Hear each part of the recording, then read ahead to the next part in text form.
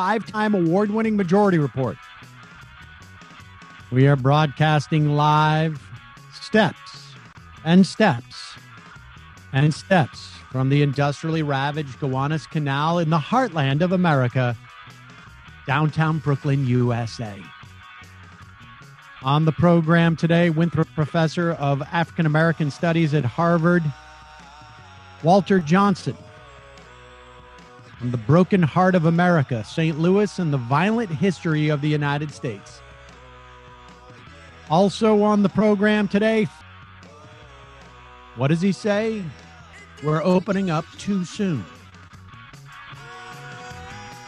It's special election and primary day. California 25th, Wisconsin 7th, and Nebraska 2nd. Mitch McConnell wants to expand Bill Barr's surveillance powers in the Patriot Act renewal. The Supreme Court to hear key cases to determine if Donald Trump is above the law and if moral people can dictate your employment conditions. Meanwhile, Wuhan has 6 new cases. 6. So they will test 11 million people in 10 days. 11 million people in 10 days. What does the Republican Party do in the White House? Well, they're rolling out Obamagate.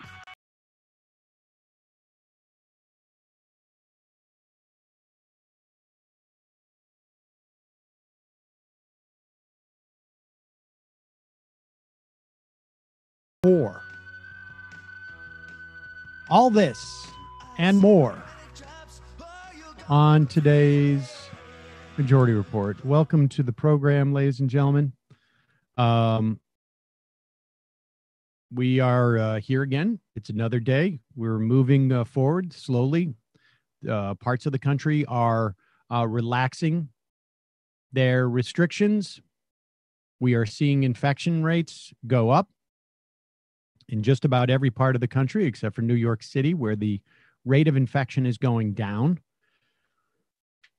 And everything else just moving along as one would expect in this instance. Dr. Fauci testified to the Senate. In fact, I think he still may be doing so. Is he still testifying? They may have recessed by now. And he was testifying via Zoom, I guess it was, or some other mechanism. And here's what he had to say today.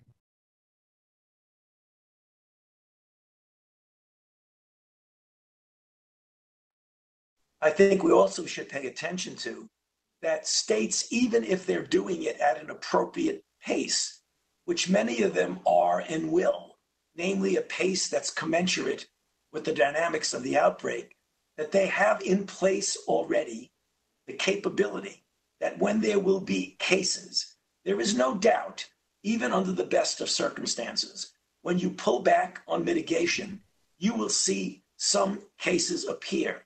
It's the ability and the capability of responding to those cases with good identification, isolation, and contact tracing will determine whether you can continue to go forward as you try to reopen America. So it's not only doing it at the appropriate time with the appropriate constraints, but having in place the capability of responding when the inevitable return of infections occur. All right, so here's the bottom line.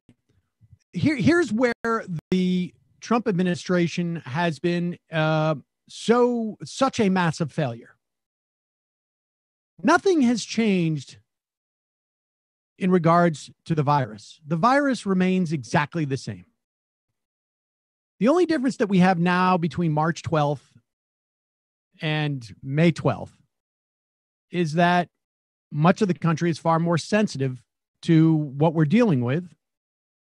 And we're many in the country that they will function in a way that will mitigate the spread of the disease, at least the speed of the spread of the disease. so that we don't overcome and overwhelm our medical facilities. Now, in some parts of the country, they just don't get it, and they very well may overrun their medical facilities. But the problem is that the Trump administration has completely failed to use this time to produce tests, to develop a protocol, to follow a game plan. There was literally a game plan. I think it was like 70 pages. I don't think it was called game plan, but I think it was pretty close. I think it was like what to do in a pandemic that was left them. They threw it out the window, literally. I don't know if they literally threw it out the window. I think they literally just shoved it aside. And we are not in a position to trace or test. I know that they're developing these capacities. The states are, specific states. Federal government isn't. Specific states are going out and contracting different developers to develop apps. Some states may share it, others not. I know this for a fact. And it is absurd. This is what the federal government should be doing at this point. And they basically let that whole time just go away. And there's this sense amongst the administration, obviously not Fauci, but there's this sense that like this is political in the sense that they can defeat or it's all perception. They really do think that the thing you don't have to fear COVID-19. What you do have to fear is fearing COVID-19. And that just doesn't work with a virus. It doesn't understand. You're not going to make it cocky and then knock it out of the box. It doesn't work that way. And so they have wasted all of this time on doing nothing. And meanwhile, in Wuhan, they have 6 new cases and they have the ability. And I understand, obviously, their system of government's a little bit different than ours, but they have the technological ability to test 11 million people over 10 days. Just they're going to outpay, they're going to lap us in terms of ability to test by a factor of, I don't even know. I can't do math that well. And the testing is relevant because you want to get a sense of where you are in the spread of the disease, of the virus, and you want to be able to trace it. And that way you can slow its, you can manage the infection rate. And you can manage maybe what parts of your population get the infection as we head to herd immunity. Because we're not going to get a vaccine before we get to herd immunity. I mean, I think it's becoming like apparent. And so you need to do this in a very controlled manner. And I think Fauci is basically saying like, we're missing the key element that we need to keep us from having to go back to where we were for 2 months. But we shall see. I don't know, folks. I did some back of the envelope. I mean, it's just basic numbers. 20%, if you assume 20% infection in New York City, for instance, at about 335,000 cases of infection, you need to have 3 times that until you get close to herd immunity. It took 60 days this time, but now we're down to 2,700 infections per day. And that's about 250 days before we get to 60%. May add another 50 days to get to 70%, but that presumes, some type of like that type of rate at 2,700. So the rest of the country is going slower, obviously, because it's not quite as dense. So we'll see. This couldn't happen. This offer couldn't be more apropos. One of today's sponsors is BetterHelp. We're giving our audience 10% off their first month when they go to betterhelp.com/majority report. BetterHelp gives you access to your own fully licensed and accredited therapist. You can do it over the phone. You can do it over chat. You can do it over video. A lot of therapists, I imagine, have long wait lists. It can take weeks or months before they see you. When you sign up with BetterHelp, they match you with a therapist based on your specific needs. You'll be communicating with them in less than 24 hours. Look, stressful times, difficult times, obviously difficult time to go out and find a therapist. IRL, I can tell you, I've been in therapy off and on for decades. I don't think that should become as a surprise to anybody, but I'm continuing my therapy remotely, and it's helpful. It's helpful. It's very important for me in my situation. And folks are isolated. Nice to have an opportunity to talk to somebody who is a professional. And once BetterHelp connects you with a therapist, if you don't think it's a good fit, they let you switch to a new one at any time for no reason, for no additional charge. They have thousands of licensed therapists from all over the country. They'll have therapists who are trained to deal with specialties, specific needs that you might have. BetterHelp also tends to be more affordable than therapists that you would find through traditional means. You don't have to have insurance to use BetterHelp. They have financial aid options for those who qualify. BetterHelp has given everyone in our audience 10% off your first month when you go to betterhelp.com/majority report. That's BetterHelp, HELP.com/majority report. Also, this is also very helpful during this time. All our ads are today. What was the name of the book? Well, we got a shipment from Literati. It is the subscription book club. Makes it easy and convenient, particularly in this moment, to find unique and interesting books for your kids. They deliver great stories straight to your doorstep. Literati knows that home deliveries are going to be critical in meeting your needs during this period, and in terms of dealing with educational materials. Reading books together will help create a time of adventure and bonding for your family and has real educational benefits. Kids who read books have better vocabularies. They have longer attention spans. I mean, frankly, that's basically what we're doing. I'm just encouraging Saul to read, and he read his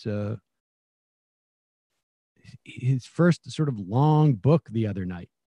Stayed up all hours of the night, but I can't even remember the one that we have that he loves from Literati. That is, I don't know. It's a little kid, and he's a knight.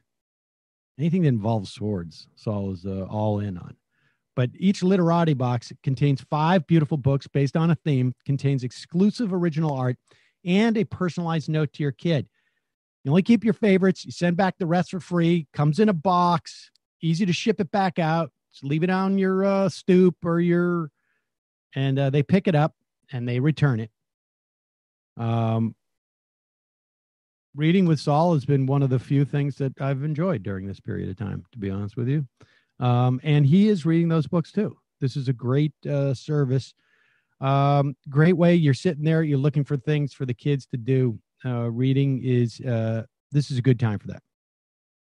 And for a limited time, go to literati.com/majority for 25% off your first 2 orders.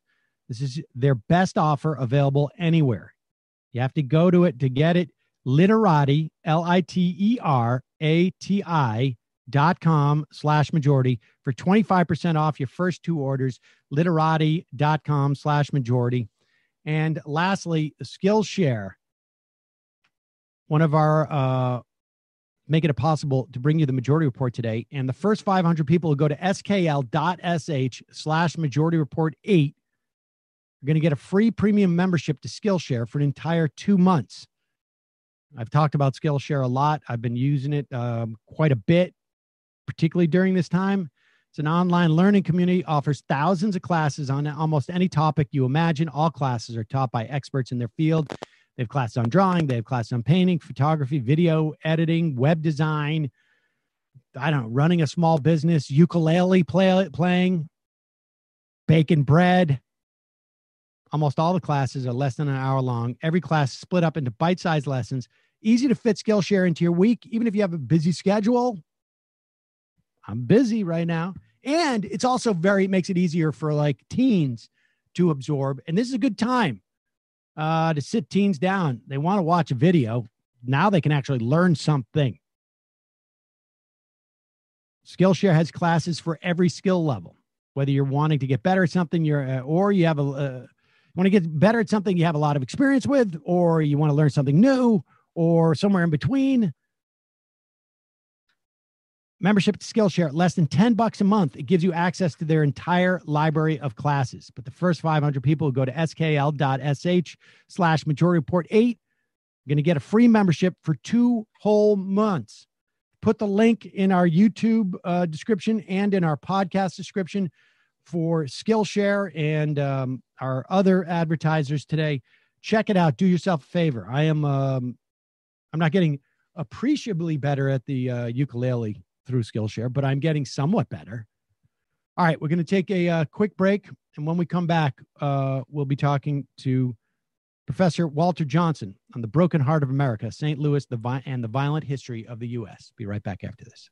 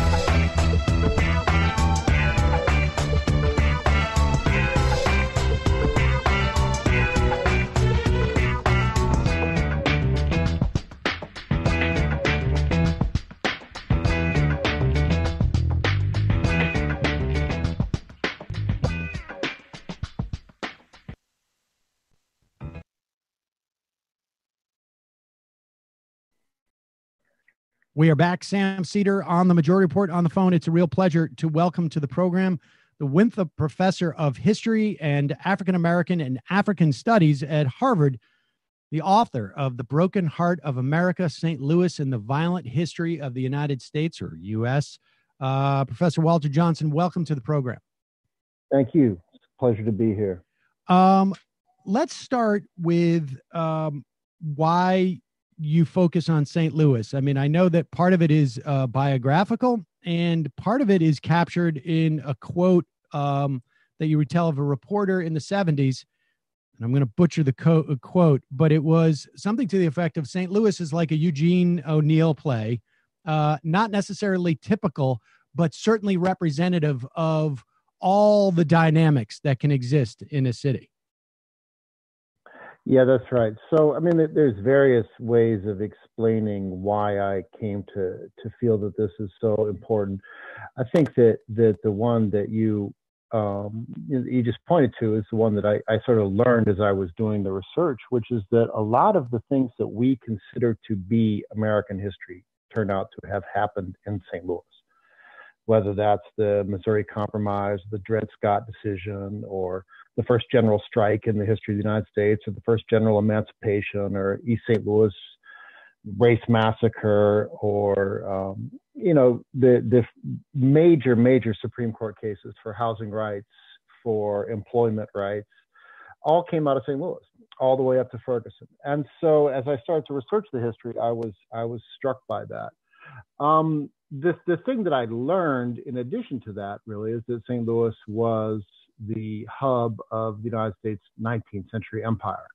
And so hidden behind the sort of happy talk of the gateway to the West and the architecture of the arch is the history of United States imperialism. And so what I came to see really is that St. Louis was exemplary of, and in fact, it was the site of the mixing together of U.S. imperialism and anti-blackness, and so that's what became the kind of defining idea behind the book. I have become very just as I guess a little bit of a hobby interested in Reconstruction over the past year or two, and obviously to understand where you end up in Reconstruction, you got to understand a little bit of how you got into the Civil War. And what I found really fascinating about the way that you this connection you found through St. Louis being the sort of the staging area for the Indian Wars, and that dynamic of removal of Native Americans carried over into their the perspective towards blacks in leading up to the Civil War. I mean, talk about. I mean, first, I guess tell us a little bit about the history of it as a staging grounds for the Indian Wars, and establish that notion of a removal policy, and then I guess let's talk about how that ended up implicating the perspective towards blacks at that time, which was also, I guess, maybe counterintuitively for us today, aligned with the abolitionist movement. Terrific. So yes, I mean there's a lot there. Let me see if I can try and get through it without too many tangles. The first thing to think about is that the St. Louis was the headquarters of the Western Department of the Army, and the Western Department of the Army from really the 1830s on was fighting Indian wars. That's what the Army did. The Army existed to fight Indian wars, and all of the Indian wars in the West, and even some of the wars in the East, including the Seminole War, were staged out of or substantially supported from Jefferson Barracks in St. Louis. And so, and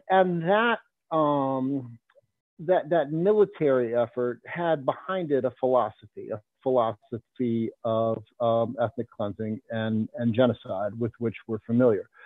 The thing that struck me as I started to write about that, and then write about the subsequent history, was the way that ideas about ethnic cleansing, about the notion of a white man's country, Missouri and the West as a white man's country, then carried over into the way that various elites and eventually the state of Missouri tried to govern free people of color, and even responded to the institution of slavery. And so what I end up arguing is that there is a strain of anti-Blackness, a Western strain of anti-Blackness that is removalist. So you can say what you want about Southern anti-Blackness and slavery, and it was disgusting and dangerous and deadly in its own way, but it's not removalist. The entire political economy of the South in the first half of the 19th century is dependent upon the presence of enslaved people, on the presence and reproduction of Black people. That's not the way that many in Missouri looked at it. So there is a struggle within the state of Missouri that is effectively a class struggle between slave-holding whites and non-slave-holding whites. And non-slave-holding whites are interested in establishing a polity that they believe will be more equal between white people by excluding, at least at the outset, free people of color, right? That they're very, very threatened by free people of color. And so it's my argument, it's not only my argument, that it is that non-slave holding white Western view of the West as the white man's country that coheres into the free soil movement, into the idea that the fight with the fight with the South must be to keep slavery out of the West. The notion of keeping slavery out of the West is again not advocated because these people have any great deal of sympathy for African Americans, but it's because they believe that the absence of slavery will be the guarantee of white male equality. And there's a quotation in the book, I'm not going to be able to get it off the top of my head, but where a Missouri senator called H. Gratz Brown, who's one of the exemplars of this tendency in American politics, says, he begins to advocate for the gradual emancipation of enslaved people in Missouri. And he says, I'm not doing this because I like Black people. I hate Black people just as much as you do. I am doing this because I love white people. I love white equality. And so what I try to suggest is that Missouri points the way to a kind of a white supremacist anti-slavery that comes to define a significant part of the Republican Party and the opposition to slavery in the 1850s and even through the 60s and on. So, and just to be clear about the sequencing, and maybe this was these things were happening simultaneously. There was a segment of the white population that wanted essentially to did not want slavery to take hold in the West because it would create wealth inequality, right? I mean, if I have a free labor force, right, I'm gonna make a lot of money, and it's going to create a wealth inequality. It's also theoretically going to depress my wages, in some fashion. And they also did not want free black folk just simply out of their racism or as part of obscuring the class impetus in terms of abolishing slavery. So a lot of fear of labor competition. But I think the other thing is that there is a degree of racialized class resentment. And so one of the interesting things about St. Louis is there's not a large population of free people of color, but there's a consequential population of free people of color, some of whom are quite wealthy. And so I think part of the underlying dynamic is that you have white people coming to St. Louis after the War of 1812, really beginning in large numbers around 1816, 1820. And as they get there, they encounter a kind of what I'd call Creole population, like a population of free people of color who have been there in families from the Spanish era and the French era. You know, some of these folks they're grocers, they are barbers, they are ministers, and some have fairly substantial wealth. And so the prosperous white people stayed in Virginia, right? I mean, if you're doing well in Virginia, there's no real need for you to move to Missouri. And so it's a kind of a striving, up and coming class of people who comes to Missouri, and I think that they then encounter a set of free people of color who are, in many cases, have fairly, strong social alliances with wealthy whites in St. Louis. And so that sets up a kind of a complicated dynamic of class and racial resentment that I think characterizes the period. And so then you see through the period before the Civil War in Missouri and in St. Louis, an increasingly kind of draconian set of efforts to curtail the mobility, the employability, and finally to drive out, to extraterritorialize the free color population. And this is a theme. This removal theme is something that sort of like is embedded in some ways in St. Louis's DNA, I guess, carrying forward. I mean, it's interesting because I would imagine on some level you could find an analog with the South, that the way that labor is treated today is in some ways maybe embedded in part of the DNA from the South and the way that they perceived slaves at that time. I don't know, but it's an interesting concept. Yeah. But I tried to having noticed it in the 19th century, it was on my mind as I went forward. And what I saw really was a kind of a succession of efforts at spatial control and expropriation. And so the way that, when I looked at the East St. Louis race massacre, it certainly began as a conflict over Black labor and over Black men employed as strike bakers in the industrial plants in East St. Louis, particularly in the aluminum ore plant. But really what it turned into, and this has been, I think, less well treated in the existing literature, is it turned into an effort to drive Black people out of East St. Louis entirely, to go into the neighborhoods and to burn down the houses. So it turned into an attack on Black domestic life, on Black women, on Black children, on the possibility of a Black future in East St. Louis.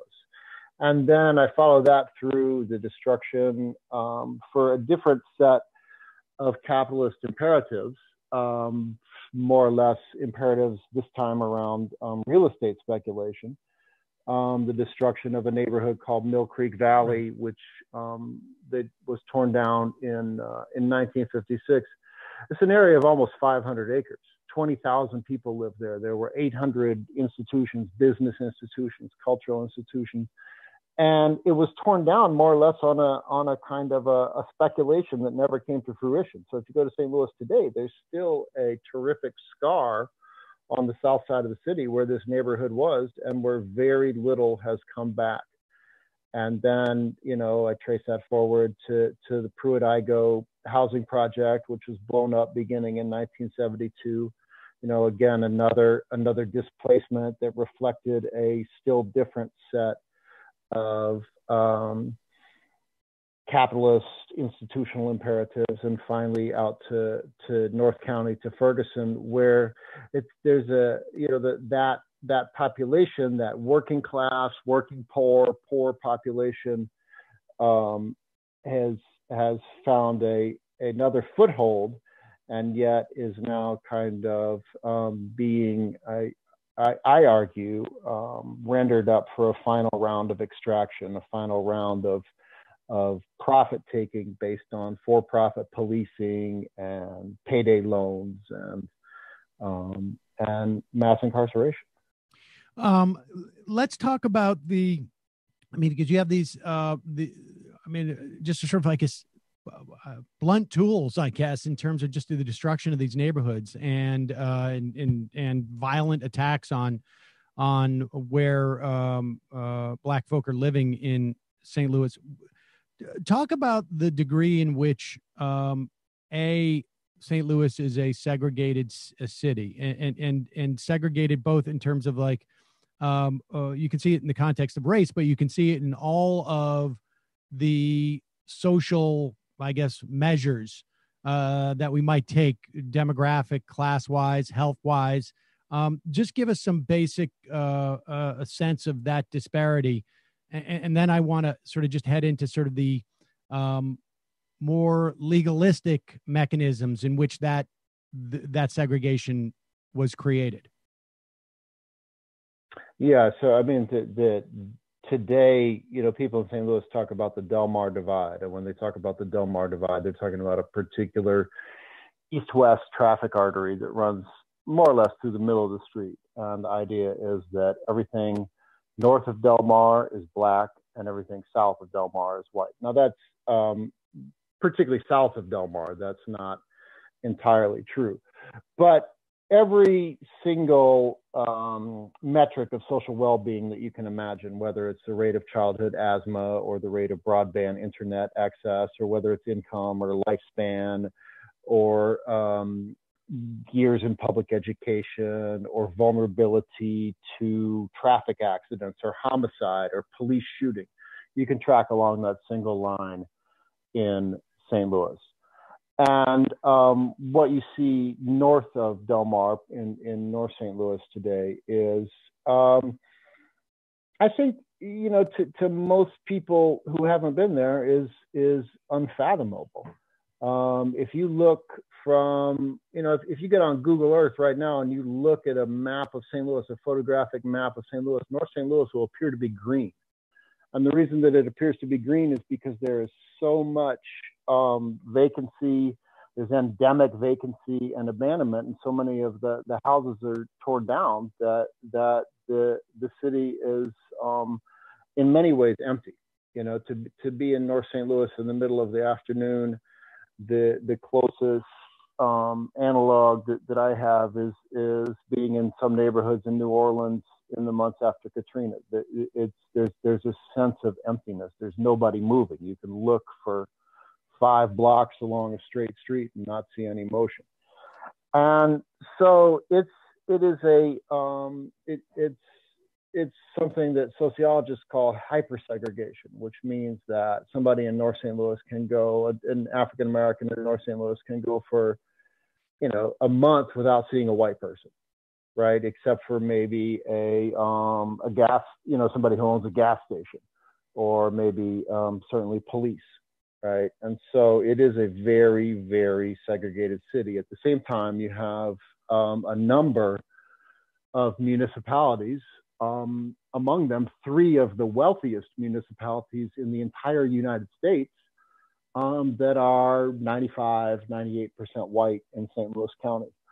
So it's a highly segregated metropolitan area, and that has everything to do with the history and with the money that people have made off of racial animosity and the kind of social distancing that goes along with whiteness. Is the metropolitan area of St. Louis, is it particularly balkanized in terms of the way that it's organized in terms of like charters and whatnot? Absolutely. No, I mean, it's famously so. So St. Louis County, there are around 90 municipalities in St. Louis County. And I think people always point to the smallest municipality in St. Louis County is a little town called Champ that has 7 inhabitants. But it's not unusual to find a municipality of 400 or 500 people in St. Louis County. And the reason is that during the era of, I guess what you would call white flight and suburbanization, and I would want those things to be understood as processes that were subsidized by the federal government and enabled by the banks and real estate speculators. People would just set up a little town that was basically an excuse to have a zoning ordinance. And what the zoning ordinance did is it put limitations on the use of property within the city limits that would exclude, they were designed, intended, often explicit, often sort of in the not nudge, wink, way of racial exclusion to exclude African Americans. They did so through mechanisms that also excluded working class and poor white people. So single family dwellings only, or minimum lot sizes. And so there are towns in St. Louis where you'll have a minimum lot size of an acre, right? So you're not allowed to build a house in this town unless you're building a house on an acre of land.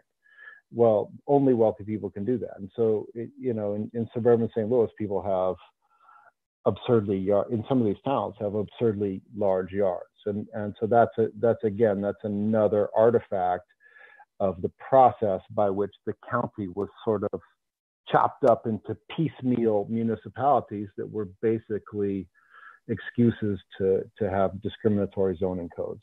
Yeah, I was just struck by the number of those municipalities within the context of a county. I mean, I'm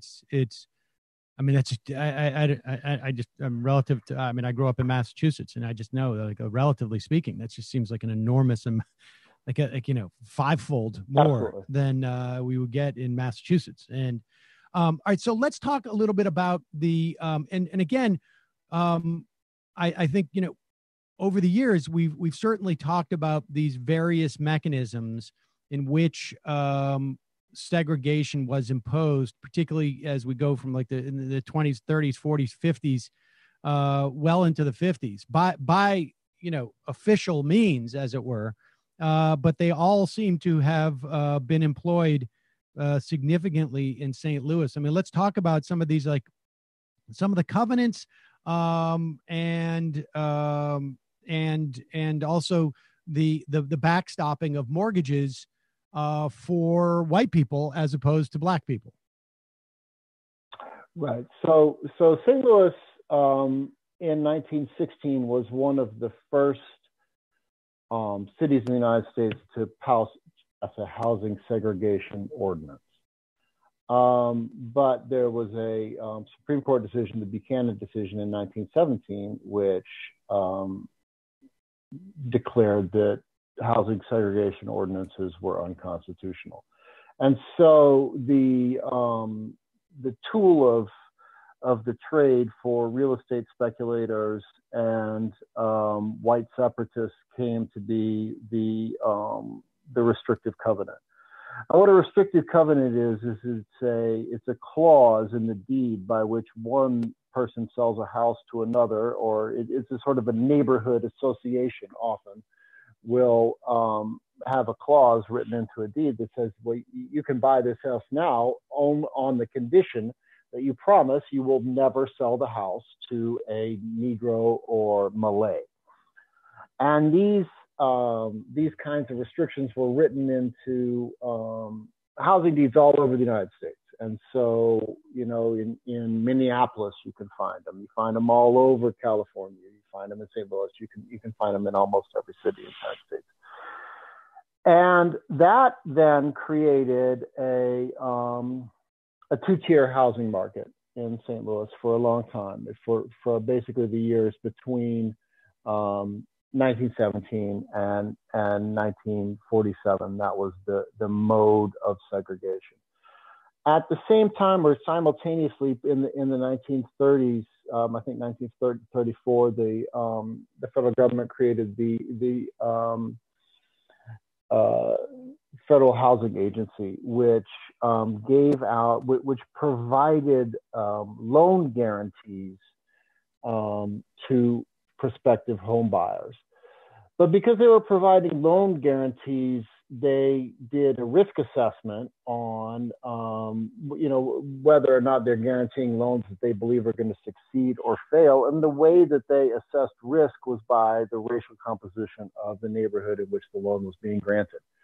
And so this is where the phrase redlining comes from, is that there were certain neighborhoods that were majority Black or majority non-white that were viewed as places that were dangerous to loan money for housing. So in the era of restrictive covenants, that began as a kind of a racial practice a racist practice on the part of the federal government that was turbocharged by the covenants.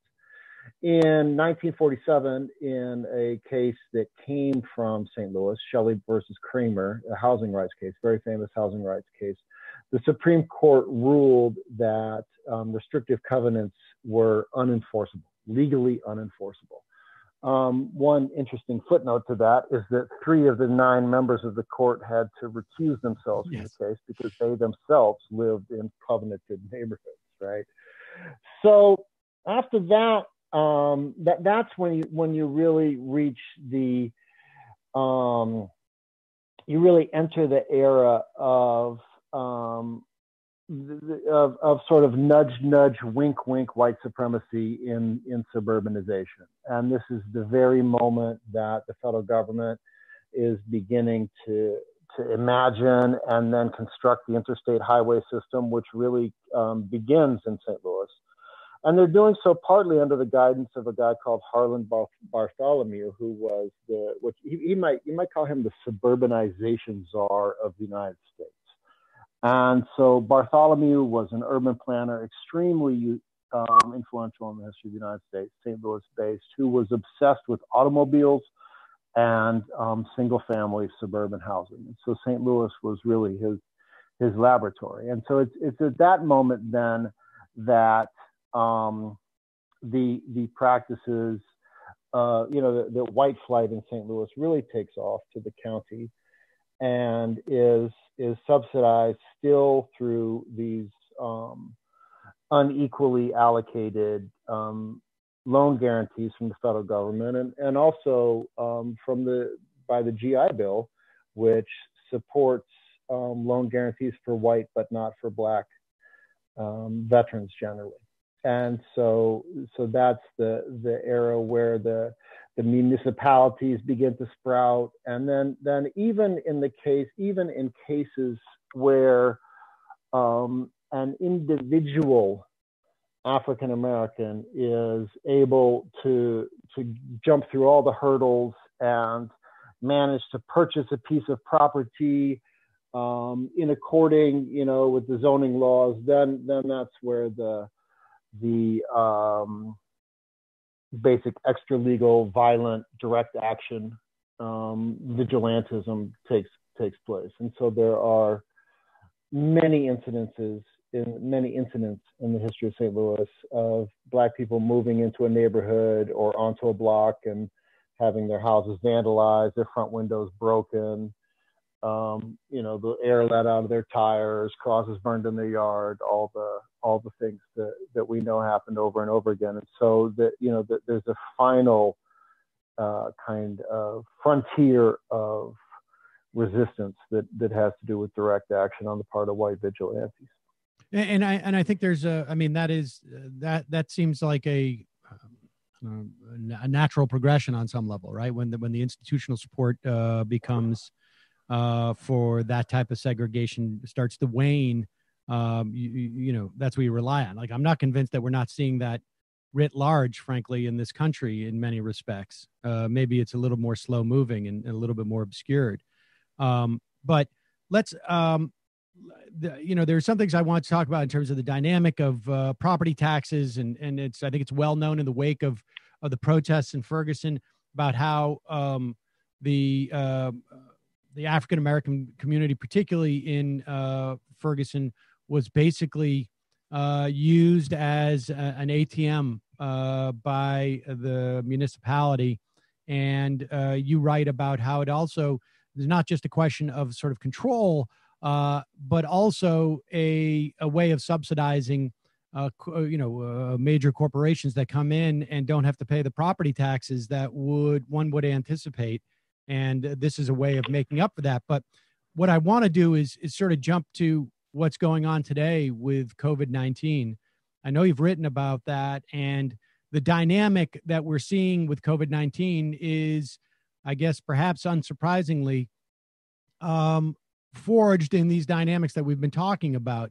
I mean, just for a moment, let's just touch on this, because like any type of crisis, it seems to me, in most instances, it begins to sort of reveal as the tide goes out. You start to see who is most vulnerable and who is whose boat is most sort of, I guess, beached, as it were. Absolutely. So, I mean, I think I was on here listening a little bit before you brought me on. And I think one of the things you said is the virus doesn't discriminate, right? The virus doesn't know the difference between African Americans and white people. But in St. Louis, in the city, you have a population that's, basically 47% Black, and almost 3/4 of the cases are of the documented COVID cases, and we would have to then imagine the difference in testing in the white and Black communities. 3/4 of the documented cases are among African Americans. So you have a hugely disproportionate rate of viral infection in the African American community. And that is not explicable according to any kind of simple, immediate notion of white racism. It is explicable only in terms of a deep and historical notion of white racism. And so what I mean by that is that the virus itself isn't racist, but the infection rates reflect the spatial and social character of a city in which race and white supremacy have been structured into the fabric and the daily life of all of the inhabitants.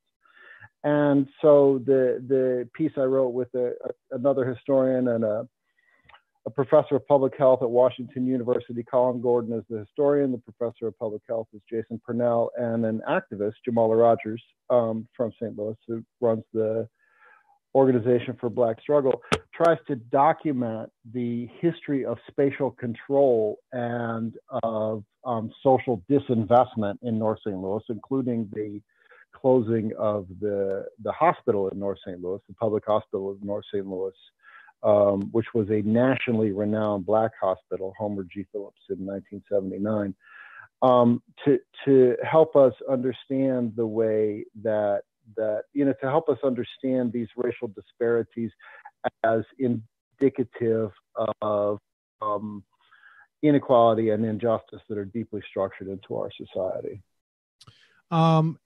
And lastly, just also we should just touch on Ahmaud Arbery, because this is I don't know, this is, I mean, it is a fairly I don't want to say classic case, but I mean, this is you know, I don't know that it's getting the same attention that it should or would, you know, absent all the sort of news about COVID-19. But we're in a situation where the Georgia Attorney General is asking the feds to come in.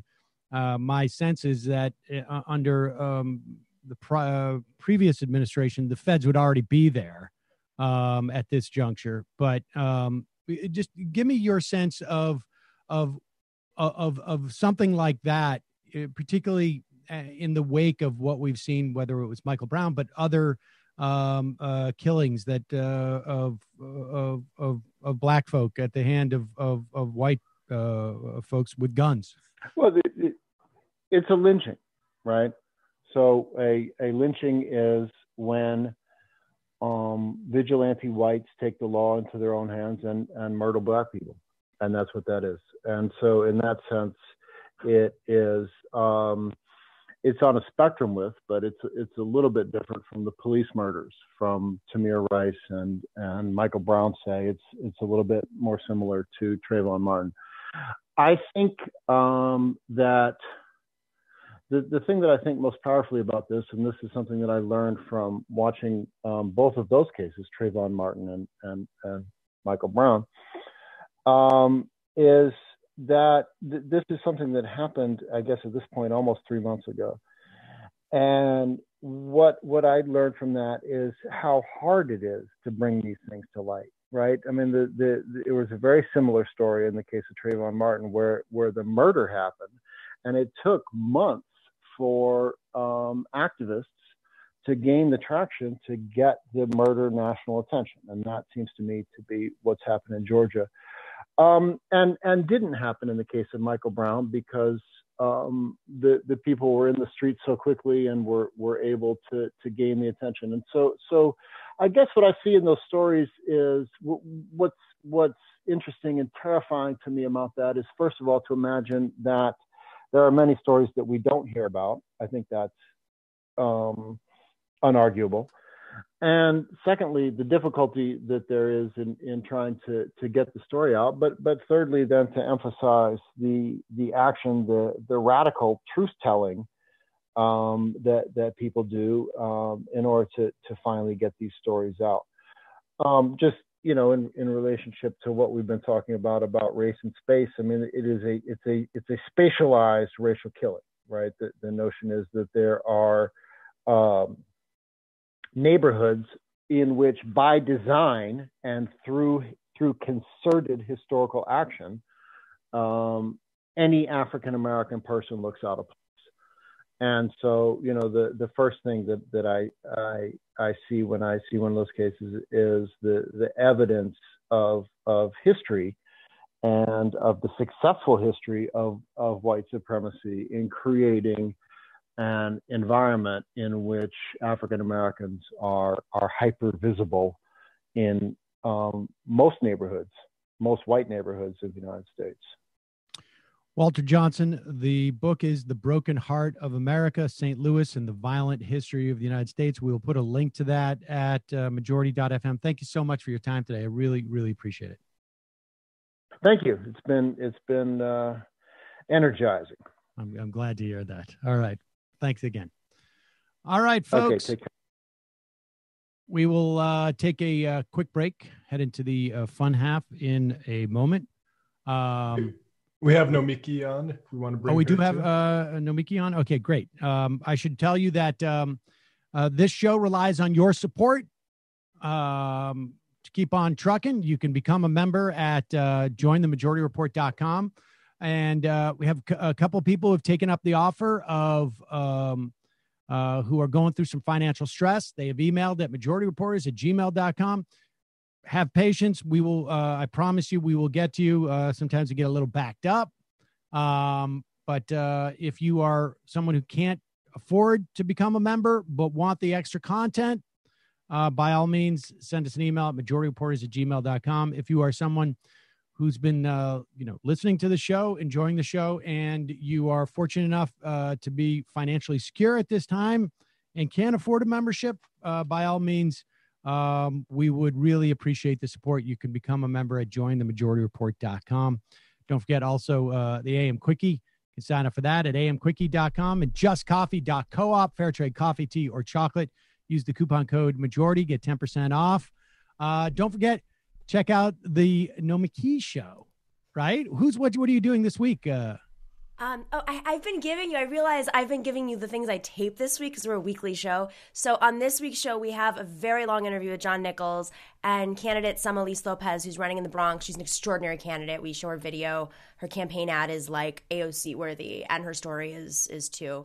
Amazing story. I interviewed amazing. her some time back, and it really, people should check her candidacy out. Yeah, really she impressive. was homeless, and her mother escaped a domestic violence situation in Puerto Rico, and really worked her way up. And the strange thing is, I've actually known her out of all of the candidates that we've worked with, I actually knew her pretty well from activism. So it's nice to see like people move up, and I'm really hoping that she pulls off a win, because who's to say that election's going to be like 25 candidates, and no one knows what's going to happen. It's a low turnout district in the poorest district in the country. So. Yep. Stunning story she has. Also, tonight is Tuesday, so you can check out the Michael Brooks show at We've got Maximilian Alvarez of Working People Pod on, and Adolph Reed returns for his second interview tonight. Ooh. It's only his second interview? I think maybe we've second live interview, I should say.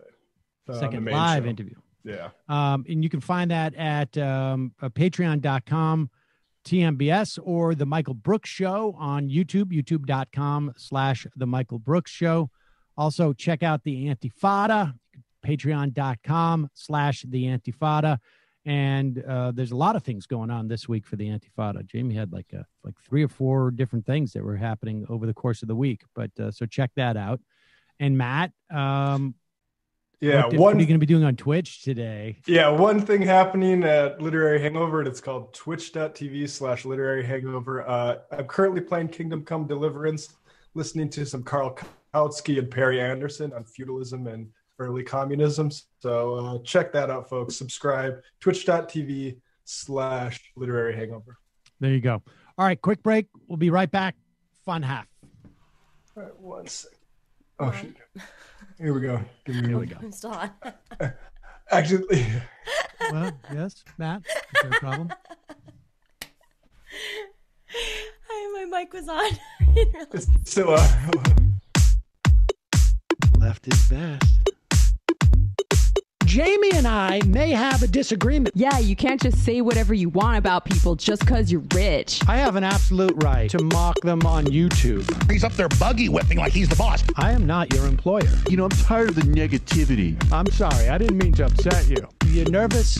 You're a little bit upset. You're riled up. Yeah, maybe you should rethink your defense of that, you fucking idiots. We're just going to get rid of you. All right. But dude. You want to smoke this joint? Yes. Do you feel like you are a dinosaur? That's a good shit. Exactly. I'm happy now. It's a win-win. It's a win-win-win. Oh, hell yeah. Now listen to me. 2, 3, 4, 5 times. 847-906-501-457. 2, 38, 56, 27. 1/2. 5 8s. 3.9 billion. Wow. He's the ultimate math nerd. Don't you see? Why don't you get a real job instead of spewing vitriol and hatred, you left-wing Limbaugh? Everybody's taking their dumb juice today. Come on, Sammy! Dance, dance, dance.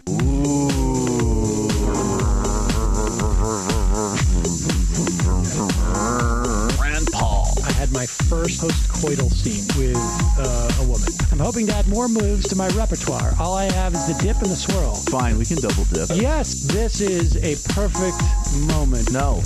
Wait, what? You make under $1 million a year. You're scum. You're nothing. Excuse me? Fuck you, you fucking liberal elite. I think you belong in jail. Thank you for saying that, Sam. You're a horrible, despicable person. All right, going to take a quick break. I want to take a moment to talk to some of the libertarians out there. Take whatever vehicle you want to drive to the library. What you're talking about is jibber jabber. Classic. I'm feeling more chill already. Good. Donald Trump can kiss all of our asses.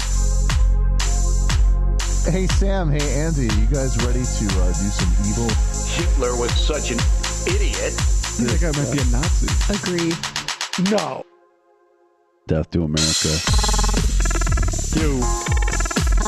Yes. Wow.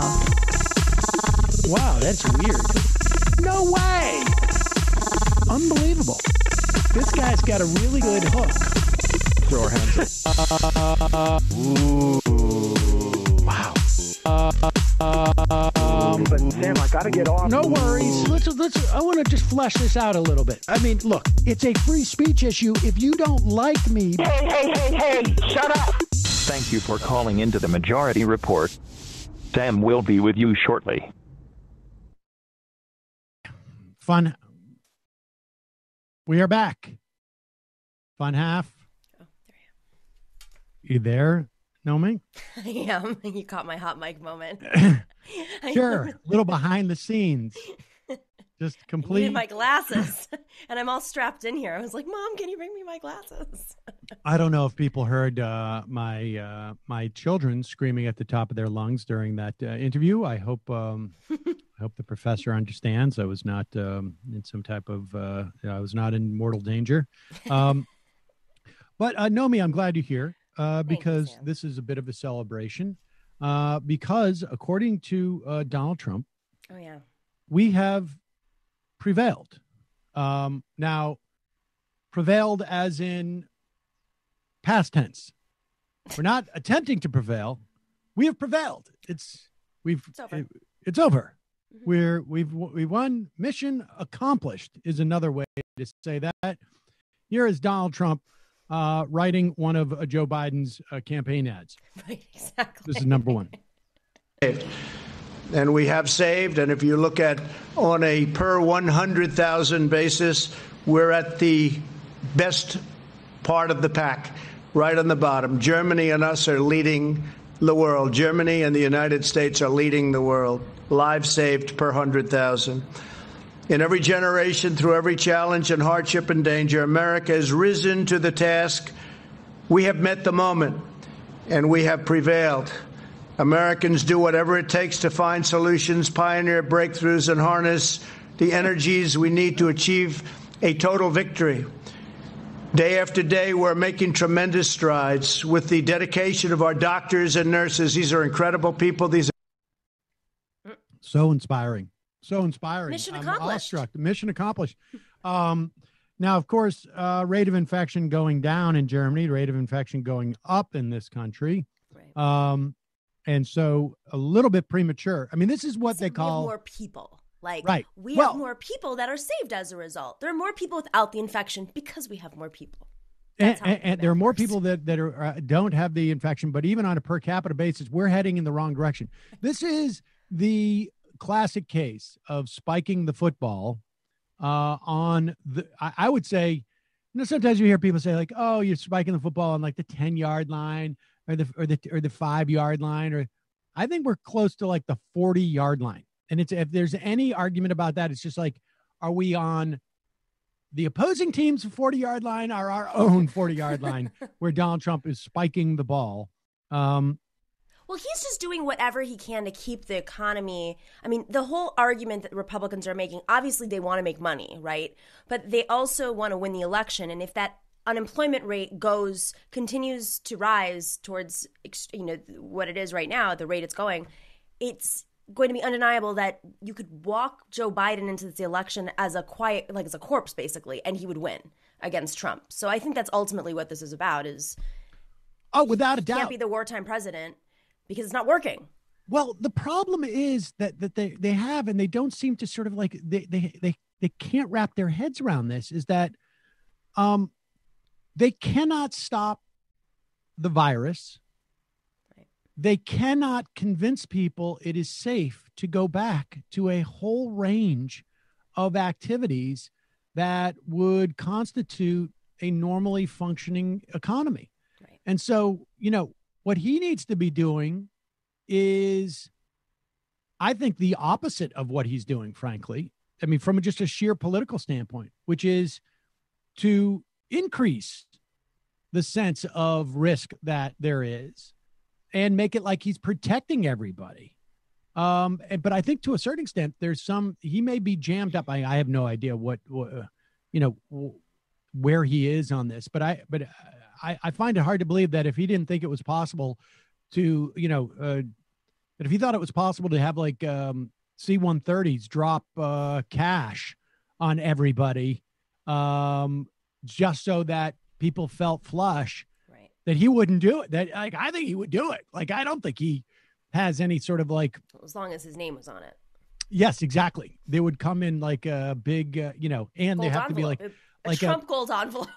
Trump gold envelope, and maybe like one of those like streamers behind the airplane, brought to you by Donald Trump. Oh my God.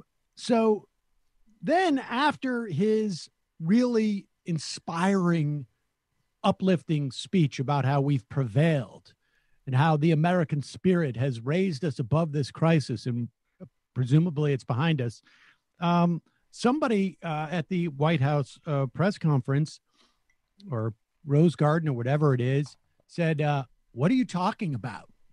And this is what he said. Mr. President, you said in your comments earlier, we have met. Pause it for 1 second. If that's not an image of how we have prevailed and we're past this, I don't know what is. Everybody's like, 8 feet away from each other in masks, but continue. Mr. President, you said in your comments earlier, we have met the moment we have prevailed. To you, sir, is the mission accomplished, even with 1.4 No, million? we prevailed on testing is what I'm referring to. That was with regard to testing. You never prevail when you have 90,000 people, 100,000 people, when you have 80,000 people as of today, when you have the kind of death you're talking about, when you have potentially millions of people throughout the world that are dying. That's not prevailing. What I'm talking about is we have a great testing capacity now. It's getting even better. There's nobody close to us in the world, and we certainly have done a great job on testing. And testing is a very big, important function. By the way, some people consider it more important than others, to be honest with you. But testing certainly is a very important function, and we have prevailed. We have the best equipment anywhere in the world. Okay, please. Yeah. Yeah, we have the best equipment. Let's put up a graph on how we have the best testing. We have the best testing, right, except for if you measure it on a per capita basis. And if you measure it on a per capita basis, in fact, we don't. We don't have consistent units. It says this is right. We don't, and not only do we not have it on a per capita basis, we were so late in the process that it became largely, in many respects, irrelevant. Although now, it would be nice to have that type of testing regime now.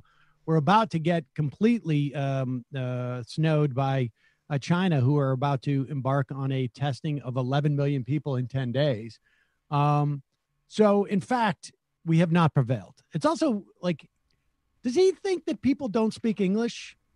Yes, he does. And the reality is I actually think that our Democratic governors who are supposedly standing up to Trump, and the mayors, they're buying this bullshit.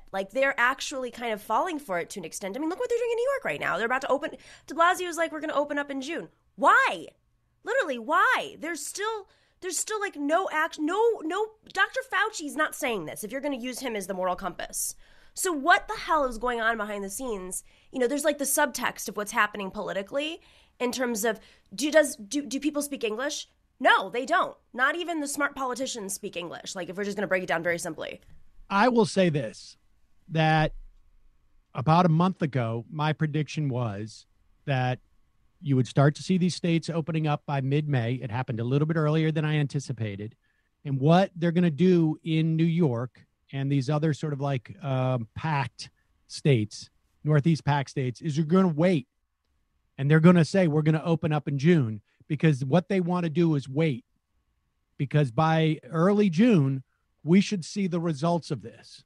And it's going to make it a lot easier from a political standpoint for them to say, okay, we can't open up in the way that we wanted to because we've just seen what happened in Georgia, or we've just seen what happened in this place.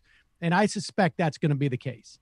There's a lot more antibody testing going around in New York State. But the problem is nobody's quite sure if these tests are reliable, because there's been no sort of central clearinghouse, and they've just sort of thrown them out, out into the wild, essentially. Yeah. And they're waiting for anecdotal evidence as to, how these tests are doing, because they're so far behind. They just want to get numbers on the board so that Donald Trump can get up there and say, we prevailed. But and meanwhile, here's the proof. The messaging game that's happening is confusing. Like you said, who understands English? Well, there are people who are going to be cautious no matter what, and there are even New Yorkers who are just tired. Like they have quarantine, itis, whatever you want to call it. Yeah. Where they just need to get out, and so every conversation about opening it up, it gets into your psyche. I mean, I'm even falling for it. I'm like, I'm going to go take a drive. That was me yesterday. I didn't go anywhere. I just took a drive because I was losing my mind. Yeah. So if even the people who are paying attention start to little habit by habit, break apart their routine, that ultimately is what's going to affect us all. I mean, whether it's conscious or not. Yeah, I agree. I mean, there needs to be, the problem is we don't have these like broad principles that we need to be following that are being presented by any type of like authority. Right. And we don't have the institutional and sort of structural support that we need to expand on those parameters. Right. And it's, I don't know. I mean, we'll see what happens over the next month or two. It's possible that because it's summer, not so much, I think, from a heat perspective, but in terms of like close proximity and closed in perspective, that the rate of infection will drop. But as people start to go inside more, or I don't know, I think we're maybe about to find out how central air conditioning plays a role in some of this stuff. I don't know. So I don't. Can I bring up an interesting point that my best friend lives in Switzerland, and she's American. She works for an NGO, and they do a lot of international research. And she goes to vulnerable countries and does messaging. Like she helps set up radio stations or whatever. But because of that, she has all this information from like the UN, and they're studying COVID country by country by country. And like what's really fascinating is looking at the Southern European countries and how countries like Italy are ravaged, Spain are ravaged, but then Portugal has like I think it's like under 100 cases. And in Greece, I'm Greek, so I'm very familiar with the Greek people. They've handled it very well. I mean, even if the numbers are not being reported, well, it's still not anywhere near. And so they're trying to understand, is it the cause? Is it because of government structures? Is it because one's more authoritarian than another, or there's an authoritarian psyche? And so much of it right now, in its early stages of research, really comes down to how the people are psychologically taking in COVID. So a red state, a libertarian state versus, California. I mean, America's just a completely different scenario, but what they found was similar between Portugal and Greece. I would love to see the research behind this. Is there's like this culture of hypochondria, and I'm like, oh, that makes so much sense, because I can't understand why Greeks would, we're so argumentative, why we would stay inside. But there's something in like our familial structure, and then there's like skeptics. So I'm saying this because you look at someone like Donald Trump, who's putting out ideas, like testing them, and it's creating doubt. I mean, this is ultimately, I really think so much of this is a psychological game. And how do we win an election? How do we make sure that just enough businesses stay open and people are still contributing to those businesses, those who can afford it? And oftentimes, you look at like the wealthier white male, like there's a portion of the population that aligns with, the ones who are not following these guidelines and who want the economy to stay open, also have like a little bit more money.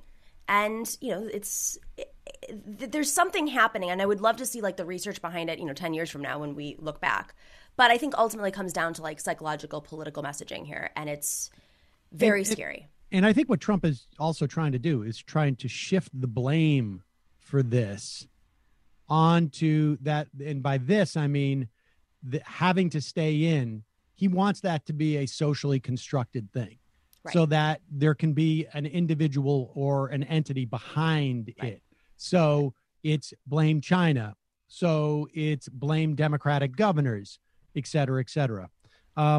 Speaking of blame, Donald Trump has unveiled, and I want to get your opinion on this because I was talking about this yesterday.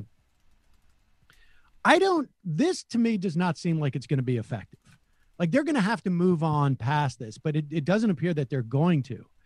And I want to get your, this is Donald Trump, the whole Flynn attempt to exonerate Flynn. We still don't know how the judge is going to react to this, as far as I can tell. But Rick Grinnell coming to the White House yesterday with a special dossier of who unmasked Flynn and et cetera, et cetera. This is all about Obamagate, as President Trump explains yesterday. Mr. President, in one of your Mother's Day tweets, you appear to accuse President Obama of the biggest political crime in American history by far. Those were your words. What crime exactly are you accusing President Obama of committing, and do you believe the Justice Department should prosecute him? Obamagate. It's been going on for a long time. It's been going on from before I even got elected. And it's a disgrace that it happened. And if you look at what's gone on, and if you look at now all of this information that's being released, and from what I understand, that's only the beginning. Some terrible things happened, and it should never be allowed to happen in our country again.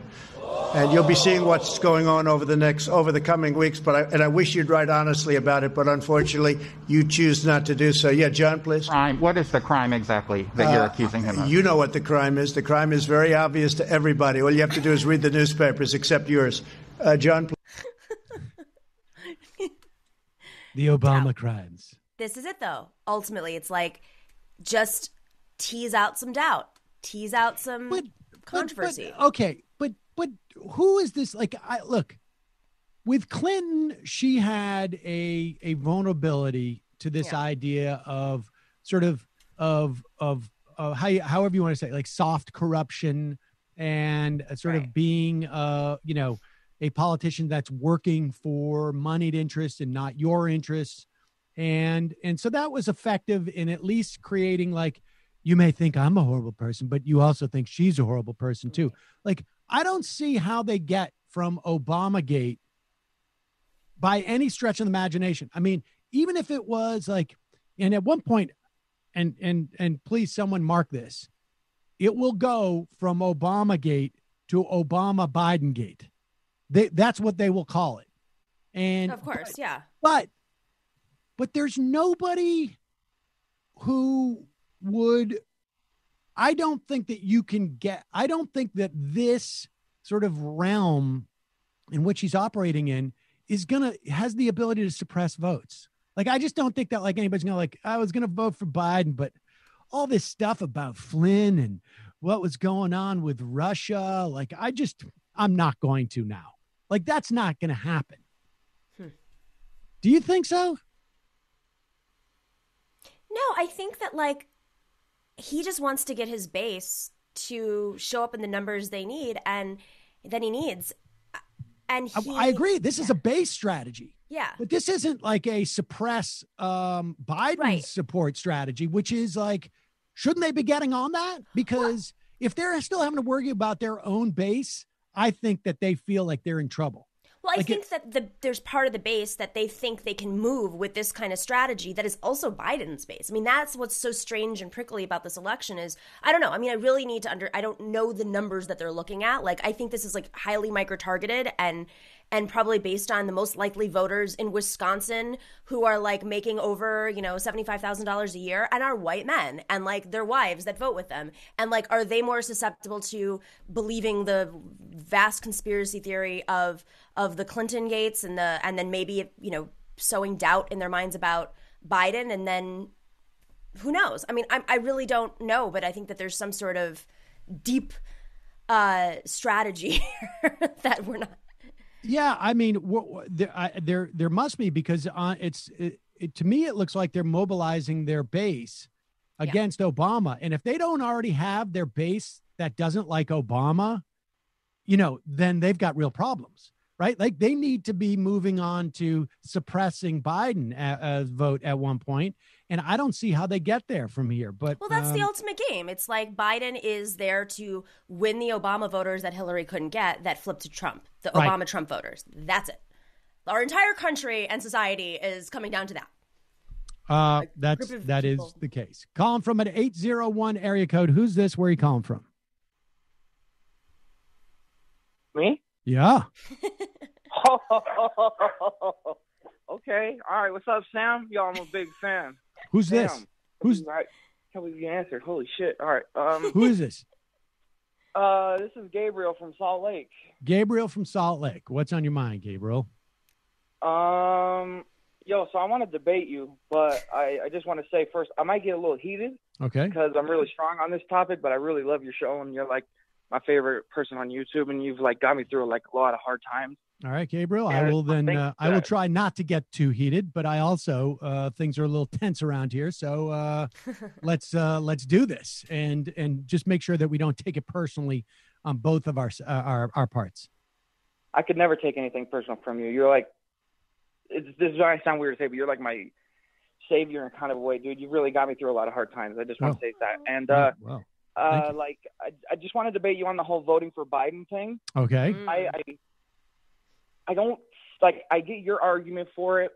Trump's bad and Biden's like incrementally better, right? Correct. But the whole sexual allegation thing. Yeah. Like I consider myself to be a feminist in a way, and I want to be an ally to the movement. And how can I be an ally if I vote Biden, knowing this accusation? Because sometimes you're an ally by doing something that's defensive as well. And defending the movement against Donald Trump is going to ultimately be better for people in that movement. I mean, I can tell you that, there's plenty of feminist writers that you can see who make this argument that and they are obviously torn like you are, and I think many of us are, but Donald Trump is obviously worse on sexual assault, I think, than Joe Biden. I think that's self-evident, but he's also worse for women and society in general. So I think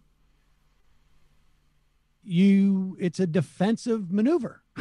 Really, it's really what it's coming down for. I mean, a vote for Joe Biden is a defensive vote. There's no doubt about it. You're voting against Donald Trump. You're like, but couldn't I just vote for a third party and then say, like, okay, I just want to have this situation where if I have a daughter and she grows up and asks me, how could I vote for Joe Biden knowing we have that allegation? Why can't I just vote for somebody third party to have a clear conscience and tell my would-be daughter that I did the right thing? Because you don't vote for the sake of your conscience. You vote to impact the material existence of other people and yourself and your daughter going forward. And from a material perspective, there is no doubt that women are going to fare better under Joe Biden than Donald Trump. That's a fact. That's definitely facts. But like my vote doesn't really matter if you think about it. I'm in Utah. Like, well, okay. All right. Listen, first of all, we don't know about Utah. But I mean, if you're saying, well, I'm in a state that is not going to be, there's not going to be any contention, then the calculus is a little bit different, right? I mean, yes, if I'm in New York and I vote for, Nomi, I write in Nomi's name for president, Joe Biden still, I would do that. Joe Biden's still going to win. And so my action is less relevant with that, no doubt. And I don't know. I mean, I don't think Utah is going to go for Joe Biden under any circumstance. And so, I mean, in Utah, when you talk about Utah specifically, yeah, your vote is not as relevant in this instance. And so, okay, if it makes you feel better. But the argument I'm making is really about swing states. I would say even in swing states, like I would make the argument to people in swing states, like, yeah, vote for your conscience. Like, you don't want to have that. Like, let's say Joe Biden wins the election and then everything comes out to be true. Like, but you knew about this. Like, how? Like some people might feel guilty. Like, why wouldn't you want them to just vote for who they want to, knowing this? Well, why do you vote? Why do you vote? Do you vote to make yourself feel good, or do you vote because you want to bring about a better society? Well, I mean, you're not going to get a better society with Joe Biden at the helm. I mean, well, no, I think we've established that. I think we've established that. You're going to get a better society. I mean, just look at the response to this crisis.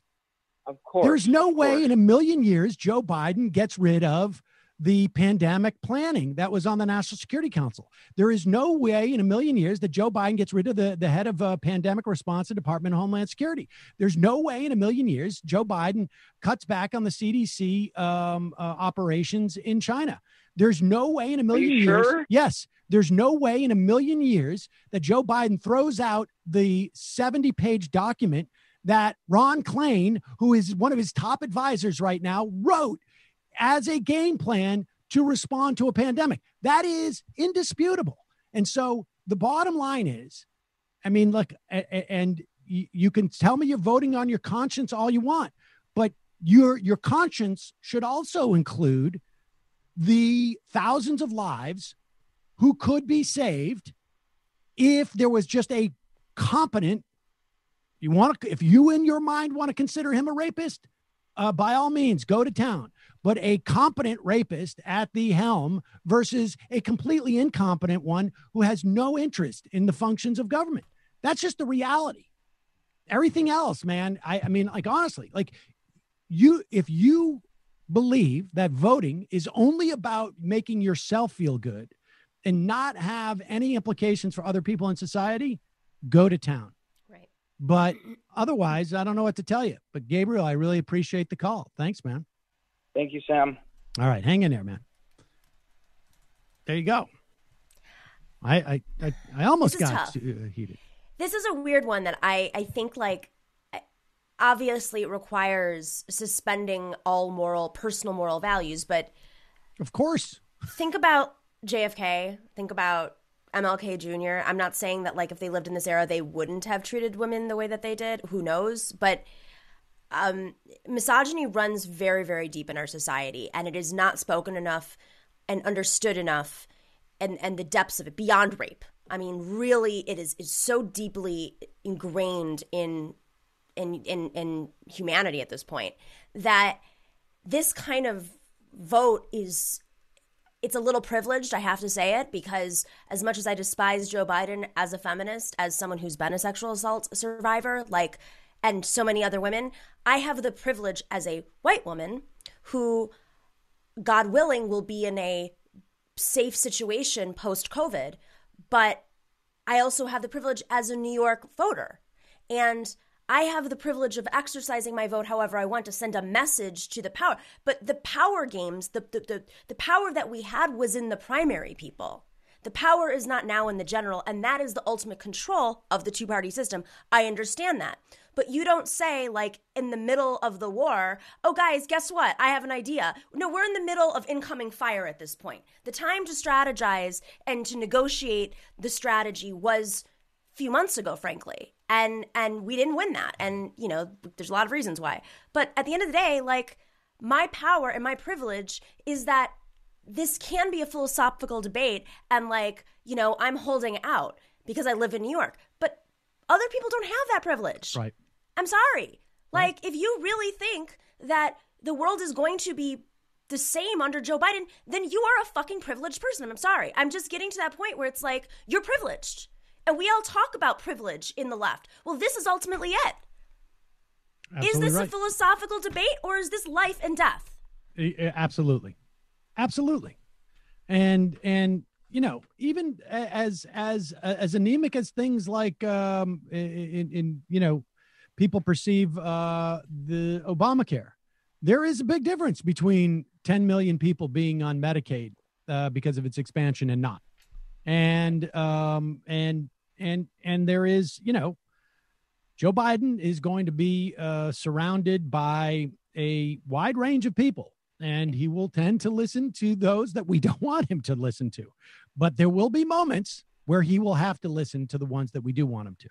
And that's actually a good point. We have demands to make. My whole perspective here is, listen, I live in New York and can vote for whoever I want, right? I'm not going to tell people who to vote for, but I also want people to understand the significance of what happens if they do not vote in a key state or do vote for somebody else and not Biden or whatever it is.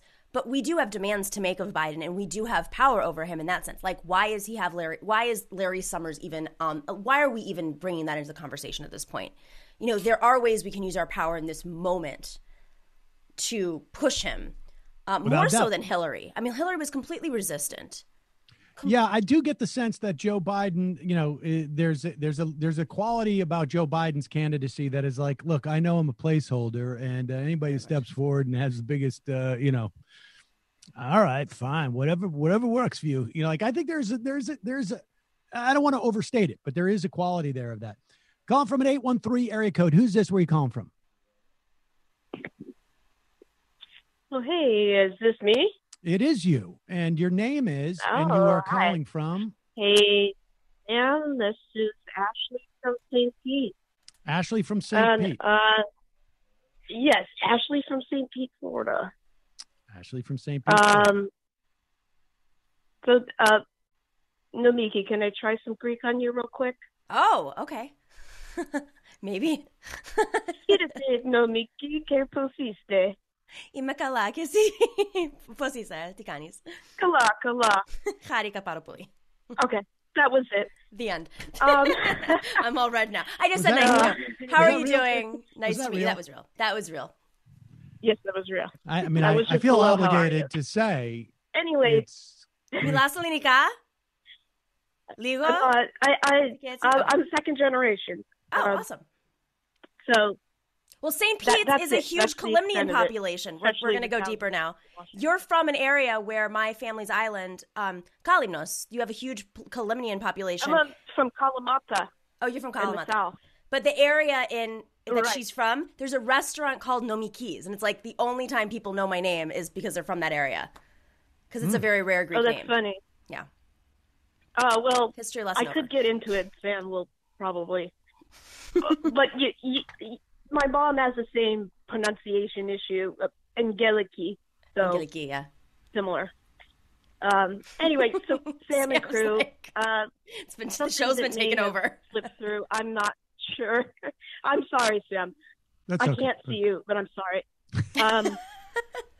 So you may have gone over this already, but apparently Donald Trump is refusing to wear a mask in any public event. Yes. Like, no matter the event.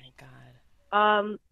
And today, I believe it was revealed that several of Trump's Secret Service members had tested positive for COVID-19. I think this is kind of being going under the radar a bit. And I was wondering what you thought, because Trump ostensibly is our president, for good or ill, if Trump's refusal to follow basic CDC guidelines signals, one, in the long run, to the more fringe elements of the Trump base, like the QAnoners, the white nationalists, militia members, conspiracy theorists. How do you think this affects them and their, I guess, want to defy authority? Everybody from Anthony Fauci to the police. Do you think, where do you think that could potentially leave? And just number two, real quick, downstream culture, how could this affect the, I'd say, quote unquote, more typical MAGA voter? Yeah. Would just love to hear what you all think about the situation. In his Trump's flagrant disregard for basic safety measures. Yeah. All right. Anyway, long-time listener, love your show. All right. Appreciate so the much. call. Thank you. Great question. I'll let you go and we'll answer. Great question. And it was also fun to watch you and Nomi speak Greek. That was nuts. Very. Because you don't hear many people speak.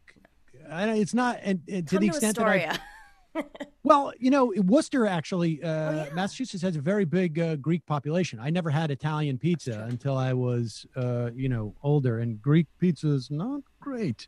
Anyways, but we don't need to have that conversation. I think this is interesting because I do, in addition to, look, I'm going to lay this out there, and I hope this doesn't come as a shock to anybody, but I am not going to be upset if Donald Trump catches COVID-19. Right. And I hesitate to come down on whether I think I would be happy if he perished from it, only because I don't want it to, not because I have any value of his life. I don't. I'm sorry, folks, to put that out there. I hope you don't, this doesn't hurt anybody's perspective on me. I just wouldn't want like Mike Pence to come out there like a martyr. Right. And, we need to win this election for the spirit of Donald Trump. Like, I don't know how his authoritarian base would rally around that or not. So I don't want to wish for anything that specific, but I would like to see him catch it.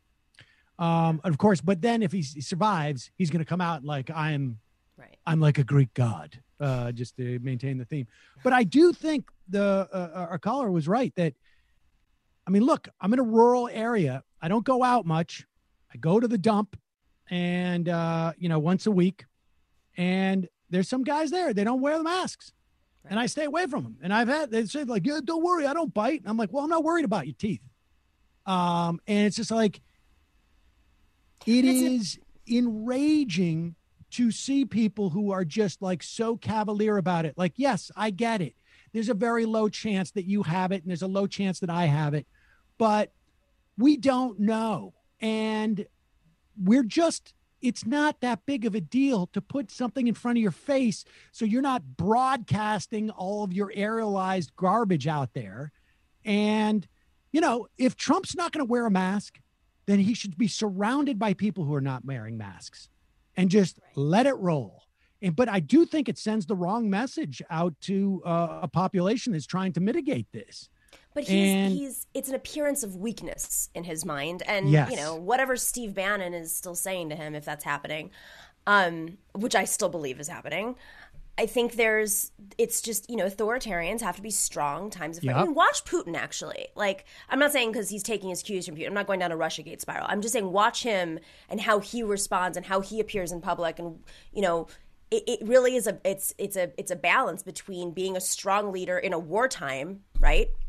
And taking his whatever, junk science he's putting out there and his business logic to a group of people who are afraid of the economic effects of COVID rather than the viral effects. So it really just comes down to like authoritarianism.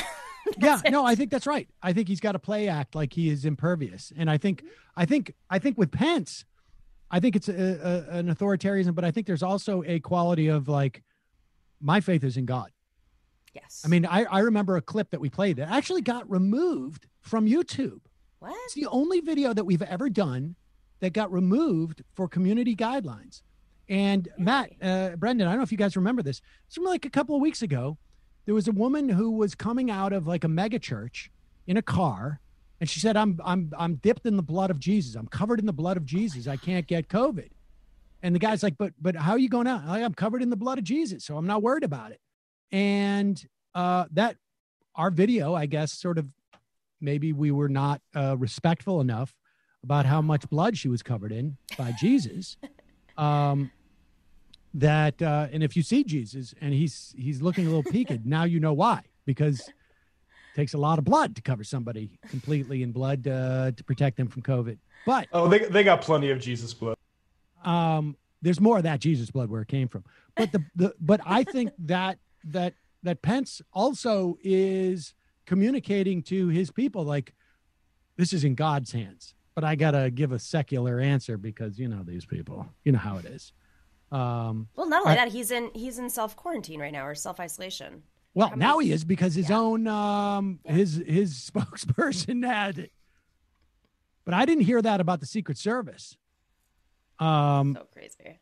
I wish we could have like a I wish we had like a console that we could put in everybody's house where you actually just see like barium through a digestive system, just see where it is spreading in the White House, to just see it circle him. I feel like that's very funny. I feel like for hours that would be like that PIX Yuletime logs that they used to put on their TV show, so you could do it during Christmas. You could watch the log burn. That's what I would do. I would just put it on there. I'd watch that all day. All right, one more phone call. We'll get back to some sound. You're calling from a 559 area code. Who's this? Where are you calling from? 559. 559. All right. Instead, we'll take some IMs. Cool, Steve. Did you see that at one of his press conferences? 559, are you there?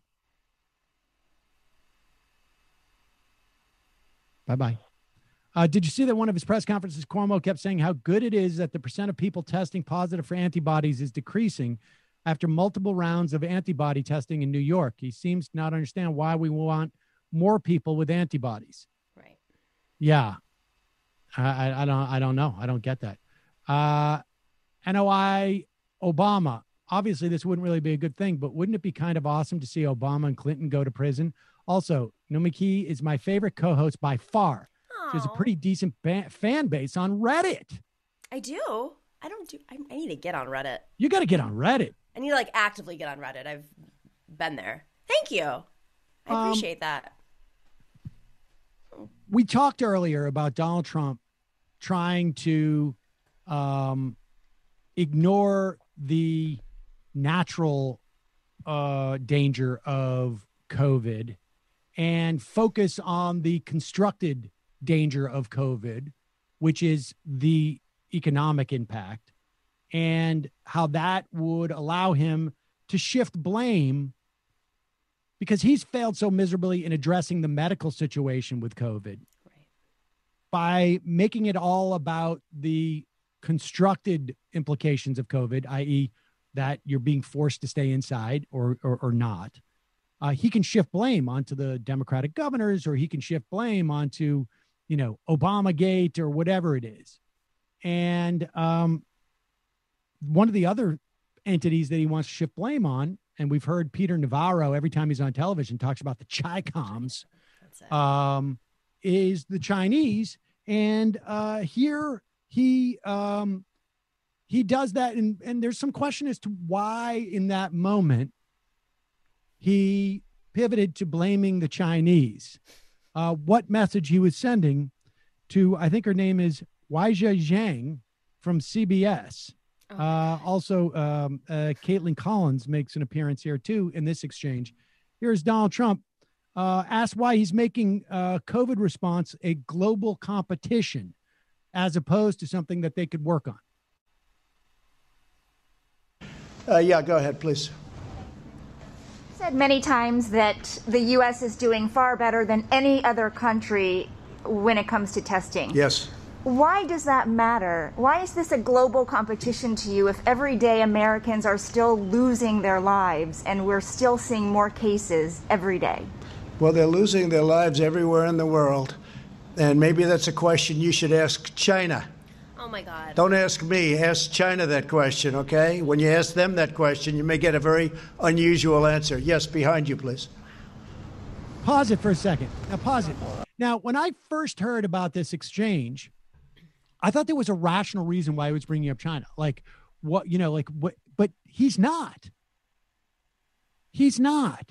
Also, if the premise was about testing, like, why would you ask China? They're doing better.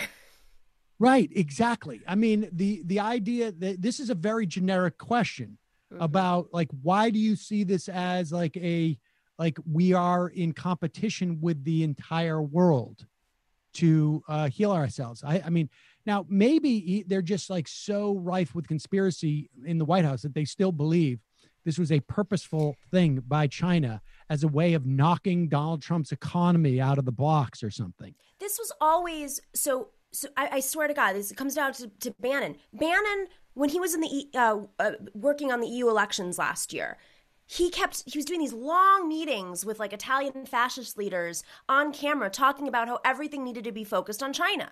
That is Bannon's obsession. And what a time to bring up China this election, trade policies that divided the Obama administration from the Trump administration. I mean, we have to be...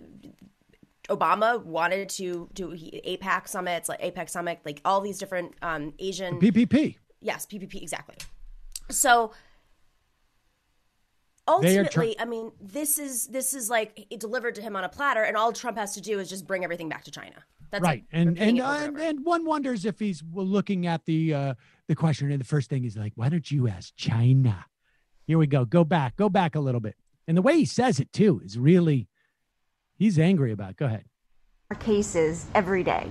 Well, they're losing their lives everywhere in the world. And maybe that's a question you should ask China. Don't ask me. Ask China that question, okay? When you ask them that question, you may get a very unusual answer. Yes, behind you, please. What, sir, why are you saying that to me specifically? I'm telling you, I'm not saying it specifically to anybody. I'm saying it to anybody that would ask a nasty question like that. That's not a nasty question. Please go ahead. Why does it matter? Okay, anybody else? Please, go ahead in the back, please. I have two questions. No, it's okay. But you pointed to me. I have two questions, Mr. President. Next, please. But you called on me. I did, and you didn't respond, and now I'm calling on Sorry, I just the young lady in the back, please. I just wanted to let my colleague finish, Okay. but can I ask you Ladies and gentlemen, thank you very much. Appreciate it. Thank you very much. Yeah, people aren't going to listen to me when I say there's a question. You know what got him really pissed off there, I think, why he got so pissy about it? Like a little baby. Yeah. He did not appreciate the fact that he was trying to be intimidating to the first reporter. And when Caitlin, Collins, the second reporter, said, do you want to follow up? Like, hey, he's not going to use me to shut you up. Right. That's, I think, where he got very pissy about it. And then I think when he saw that the third reporter, and I don't know who he had called on, was deferring to the second one, I think that's where he's like, I got to get out of here because I'm losing my authority around. Like I'm not intimidating people enough. And so I got to get out of here. I mean, he really, he got very, very pissy, and I feel like his feelings were hurt a little bit. Did you hear they sort of shut off her microphone too? The first reporter. Yep. I mean, I think like this type of stuff, there, one of the problems that the press has always had is that there's just not enough like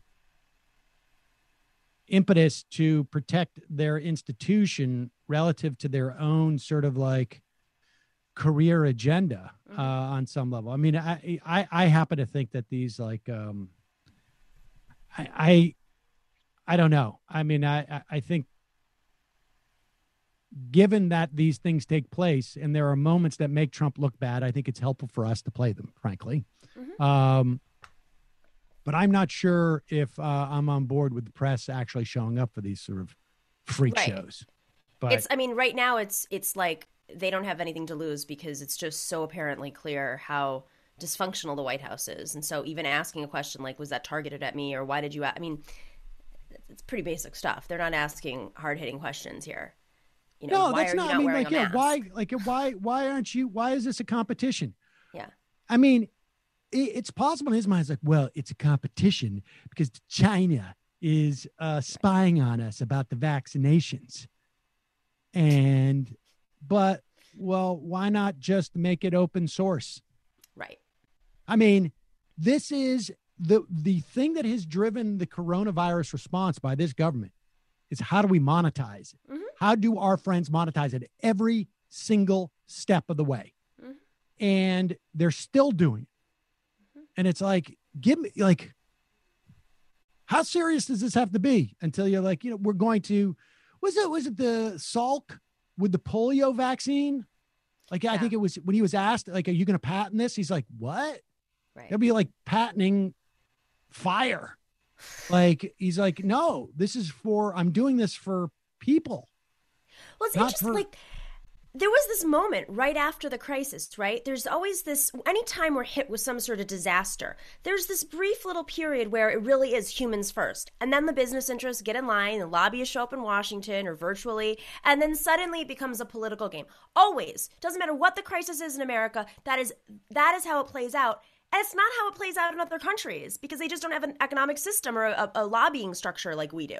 So was there even a moment, though, in this country where it was humans first? Because I feel like this administration on day one was like deny. And then it was like, oh, wait a second.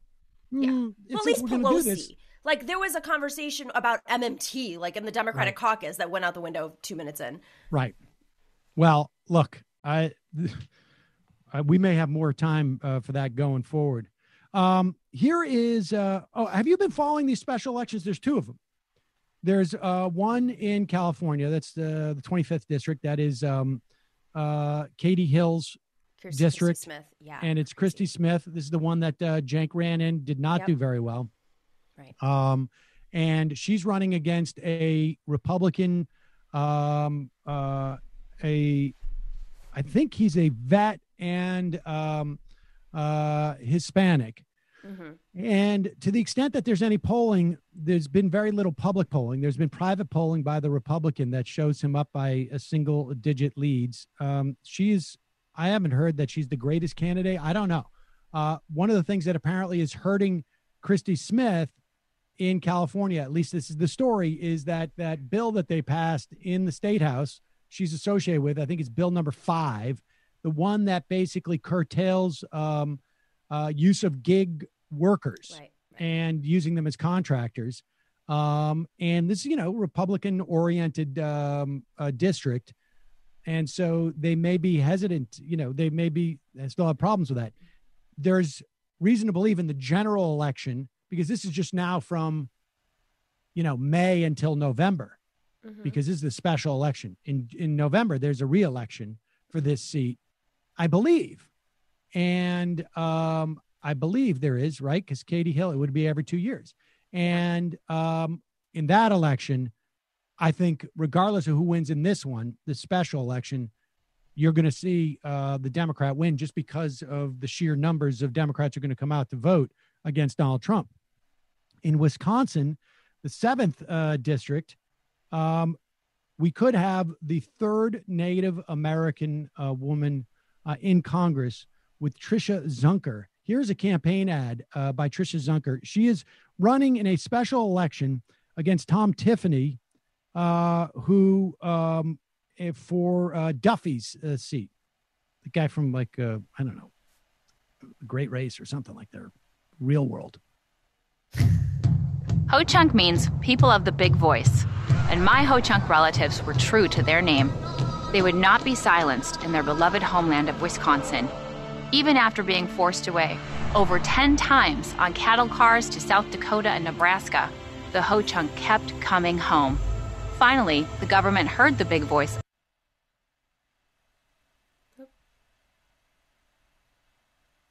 What happened? Is that it? No, the video must have failed. Oh, well, Zunker is a lawyer, sat on the board of the ACLU, taught law, I'm not sure where, but great candidate. And this is like more than anywhere else, this Wisconsin one, and you have to vote in person. I mean, you could do the absentee balloting and stuff like that, but still having voting person. It's not totally mail-in ballots. There's been a lot of ballots in this district that have been mailed in. This is going to be, another indication of, and this is a district that Trump won walking away. Right. if she wins in this district, in this special election, that's a very, very good sign. Same with California. Like, these are places that you could see them going Democratic when people are coming out, particularly in California, maybe in Wisconsin when people are coming out for the election. But if she wins now in a special election where you have a district that is like very leaning towards Republicans, that's going to be indicative of the level of enthusiasm. And Donald Trump tweeted out about Christy Smith, I think, in the 25th district, I think. And that's a mistake for him, because if he makes that a national race, that's going to drive people out. I mean, these two. Yeah, because it was never Trumpers. That district, a little different than Wisconsin. It was the Never Trump movement there. I mean, so California is not, the Republican movement in California is not a Trump movement. It's a Steve Schmidt movement. Like, you know what I mean? It's like that kind of Republican. Right. To the extent that they still exist. Yeah, exactly. The eight of them. Yeah. Yeah. But they all have MSNBC contracts. These races are ones where it really, they can only show how much trouble Trump is in. And they either will reveal not much, or at least they won't reveal that much, or they will reveal that he's in a lot of trouble. There's no way really to use these to gauge Biden's strength in this instance. This is all just sort of like measuring the referendum against Trump. Well, I mean, so much so that I don't know if you guys saw that email that Bernie sent out about down ballot races. I was actually kind of taken aback by it. I don't know who's advising him right now. I feel like it was a really bad political move, even if he wants to support down ballot races. And some of those people on that list were fantastic. And 3 of them were in New York State senators. I appreciate that. But Christy Smith was on that list. And it just, brand wise, I felt like it was a very odd, even if he could influence that race, like she could have made asks to Hillary Clinton and gotten the same result. I don't know. I just thought it was a very odd push for him, especially after, pulling back his endorsement of Cenk. So something's going on in like Bernie land. If I can say it out loud, I don't know what he's making some political moves that are way more conservative, politically conservative, not issues based, but that too, than he would normally do. Like supporting very establishment Democrats because of so much that's on the line right now, understandably so. But it just seems like, I don't know. I mean, he did that, frankly, with the first CARES bill too, right? I mean, and I think, I have no insight to this whatsoever, but my guess would be he is aware that he is not going to be running another election for president. Right. And that to the extent that he's going to be able to get to do anything with his outside organization, if he chooses to sort of pursue that outside game, he needs a Democratic majority in the House and the Senate and the presidency for that outside organization to be meaningful. I mean, this is sort of like, this is the same argument as to why you vote for Biden. And you say that we actually have leverage. Like, I think he is trying to play a little bit of an inside game, at least enough so that when he activates his outside game, those doors he's got a toe in those doors. Right. And when he comes in, he's going to come in with an army full of people. I mean, I hear you, but like Christy Smith's not loyal to him. I mean, there are a lot of races that he could move. For instance, Samalis Lopez, like that one, lowest turnout district in the country, poorest district. He endorses her. She wins in a second. He didn't have to endorse the 3 state senators, who I love. Like, let me be very clear. Senator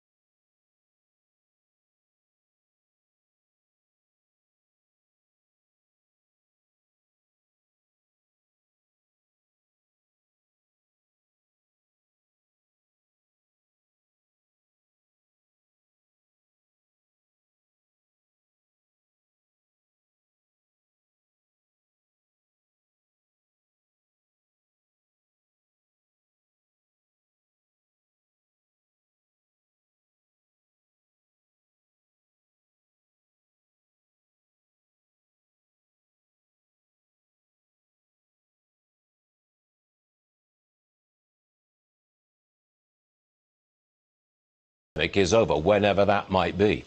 If that's not vote buying, I don't know what is. Vote for me and look what you will get. Look what I will give you. Yeah, because Bernie Sanders and Kamala Harris need votes right now. Right, exactly. I mean, it's pretty standard. That's also sort of how politics work. Vote for me, and this is what you will get. Yes. It is, but it's interesting that there is obviously an audience out there for, like, we need to convince people to get back to work, and they're not staying away because they're afraid of catching the virus. They're staying away because they may not need the money. That's interesting, though. If you think about it, the subtext.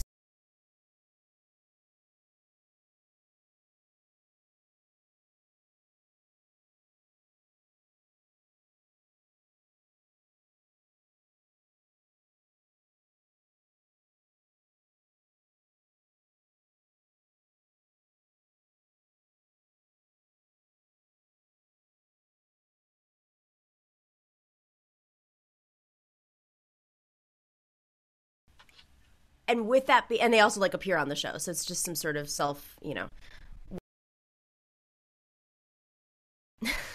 But with that being said, there is a question to make about, okay, so if we do give out $2,000 checks, which is not going to pass, but obviously we want, and right now Congress is dealing with this literally as we speak. Does unemployment stay high? What is that? Where is that push, and how does that affect the general election? If we have social safety nets in place, which we should, does that affect how unemployment plays out? Yeah, but the fact is, I think the idea, if everybody got that $2,000, would pump that money into the economy. Sure. And to the extent that people can go work, they would go work. But you've now had people sidelined for a couple of months. And they need to, at one point, California just pushed evictions and said now that you can sue your landlord if they attempt to evict you. So it's not just that the landlord's restricted, it's that you actually have an action that you can take if you're starting to get harassed. Well, people ultimately are going to have to pay their rent. They're going to have to pay. We have 7 to 8% of people in this country, it might be higher now, who have been, punting their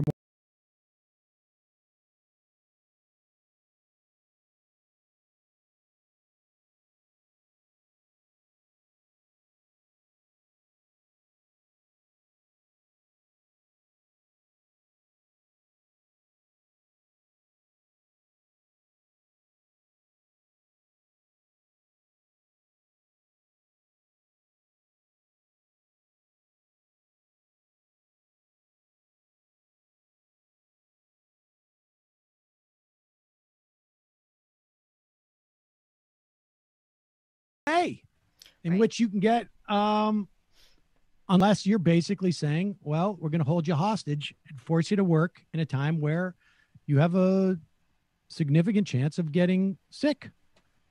But meanwhile, there's a lot of people going through a lot of tough times right now. Nomi, you know this. It's stressful time. It's difficult. And I just want to give people a warning up front.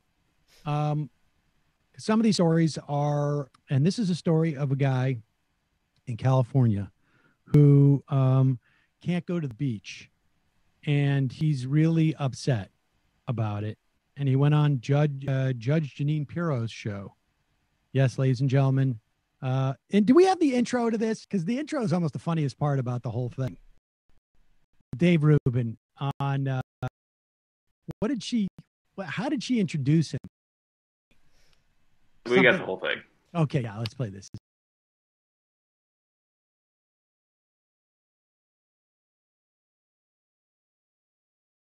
Just something like that makes it sound like they're going to bring on somebody who knows what they're talking about. And about beaches. No, it's like something is it is. Wait a second, I have it here. in beach here. going. Hold on, wait. Here, shoot. Just start it from here, Brendan. Can you play this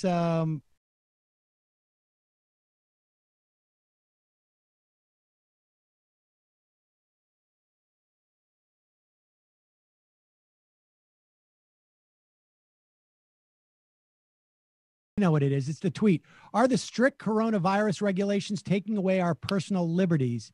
And then I played it and I realized it was Dave Rubin. All right, so continue. That's what made me laugh. I was like,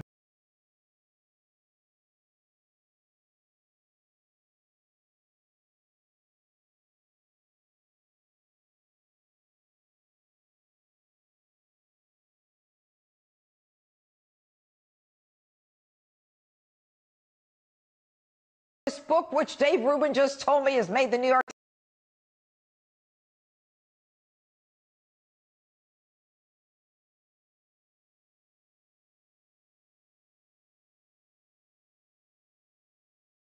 whether it's this Shelley Luther or the rest of us, what are we going to do to get out of this?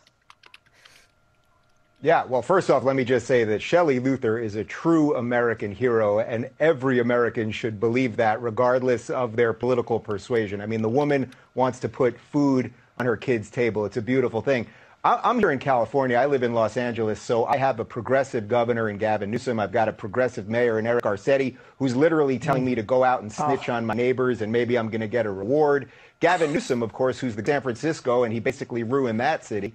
And, you know, they're telling us that we can't go to the beach. Well, here in SoCal, it's about 85 and perfect today, and I did get a little color in my backyard, but it's like, how about you tell us something mature? Tell us we have to go to the beach at half capacity and maybe have a car with space between another car and you can only go in groups of 4. Give us something that will make us feel like mature adults, as you're supposed to do as government officials. Don't just say you can't go to the beach just because is true just because they worded it. And I think that's the problem with progressives generally. They think that because they say something, it's inherently true. Oh, yeah. Okay. Well, you know what's amazing about New York? Let me just say something. Dave Rubin's an idiot. And the idea of what he's looking for in terms of these broad principles is exactly what we should be getting from the federal government. I mean, a mature adult does not think that the broad principles in terms of keeping us safe are any different in one state versus another. A mature adult, I mean, like, you're worried about mature adults and you're not writing a book about Donald Trump? And stop telling us what to do. Don't burn this book. I thought we were supposed to be free thinkers. All right, continue. Just found out this week that some incredible number of people who are staying at home, sheltering in at home, it's like 66%, it may be even higher than that, are coming up with the coronavirus. So say at home you get the virus, at least let them get tan. You know, a little vitamin D would help them out, don't you think? A little vitamin D would help them out. And I'll tell you this, look, my family, I come from New York. I was born in Brooklyn. I grew up in Long Island. I lived in Manhattan most of my life. Most of my family lives in New York. My sister and her family, you know, the weather's good. I thought we had a beach. Now we don't have it. I'm not sure what I'm doing here. Texas is looking pretty good these days. But I will tell you this, my sister and her family and 2 kids. He's been saying this about Texas for 2 years. Go move there. No, he go move buy there. His books. He doesn't want to go live there. He wants to live with the liberals. Of course. That guy wouldn't last 3 seconds in Texas. It's the Andrew Breitbart model. Yeah, exactly. Hang out with all the champagne liberals drinking Chardonnay, and meanwhile, exactly, they're the enemies. Yep. Just moved out of New York City this week because people want to be free.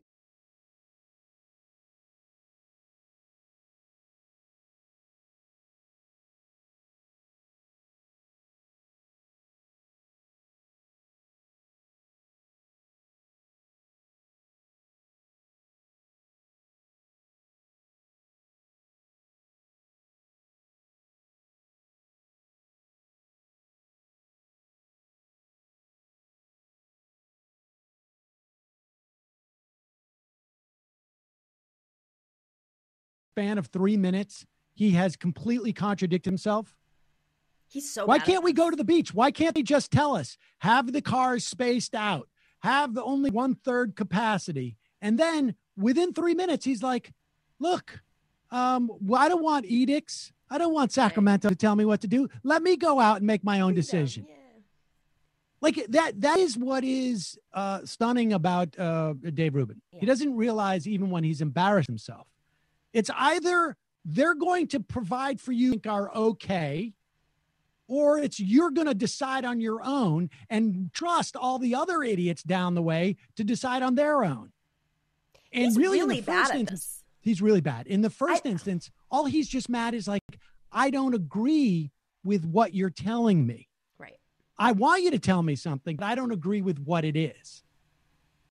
I am seriously, I'm very fascinated by why he's a thing on the right. Like, there are people who are just so much better at this. And I mean, they're all evil. Let me make that very clear. But Judge Jeanine is actually like very good at it. She plays off of people's fears. She has her feistiness.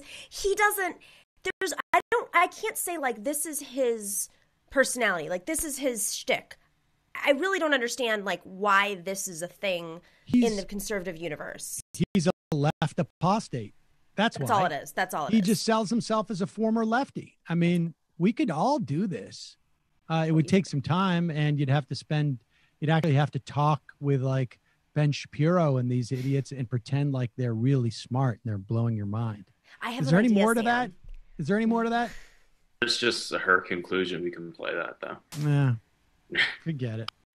I have an idea, Sam. I think we should go from now until the end of the election, go conservative, and then right before the end of the election, ease people, the right populists back into left populism and save humanity. I think we're going to need a longer timeline than that, frankly. Flip it a little bit. Your numbers will go up. All of our numbers will go up. If we were the way that we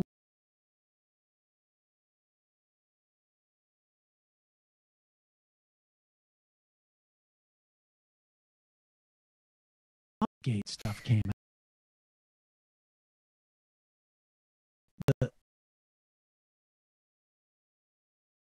For me, it was Hunter Biden. I was just like, oh, man, Hunter Biden, such hypocrites. And what's that guy, Brandon Stratikoff? What's that guy's name? Straka, the walk away guy. I don't know what happened to him, but the Brandon Straka, it would be one of those things. Like I suddenly realized, like everything we were doing, and then we could go on and talk to Jim Jordan, who he is the guy who I don't know if he promotes this or is trying to pass legislation where if you are a coach or an assistant coach of any type of sport team, that you have no responsibility to report a sexual predator who might be preying on your athletes that you're coaching. Is he trying to pass legislation on that, or is that just sort of a de facto thing? But here he is, Jim Jordan on Lou Dobbs with Andy Biggs.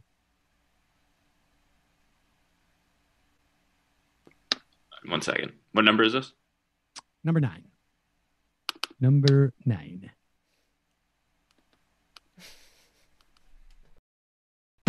In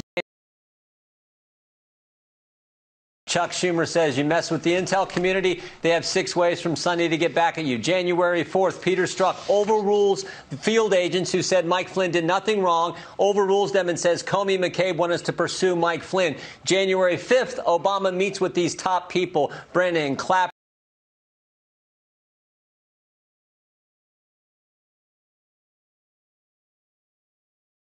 That same group of people in the intel community go up to Trump Tower and brief President Trump. At the end of that meeting, Comey does what? Sticks around and talks to the President Trump about the dossier that he already knew was false, salacious, unverified, and Russian disinformation. And then, of course, 12 days after that, they go set up Michael Flynn. And in between the January 6th, when they're trying to trap the president, and January 24th, when they trap Michael Flynn, in between that, what do? They leak information to friendly reporters to further set up this false narrative. Those 3 weeks in January tell us everything, and the president is exactly right. If it can happen to him, imagine what they can do to you, to Andy, to me, and more importantly, to any American citizen. That's why this is so darn wrong. And Congressman Biggs, because this happened to a president, there should be great, I believe, an insistence upon an accounting and justice, and that includes knowing exactly who is responsible.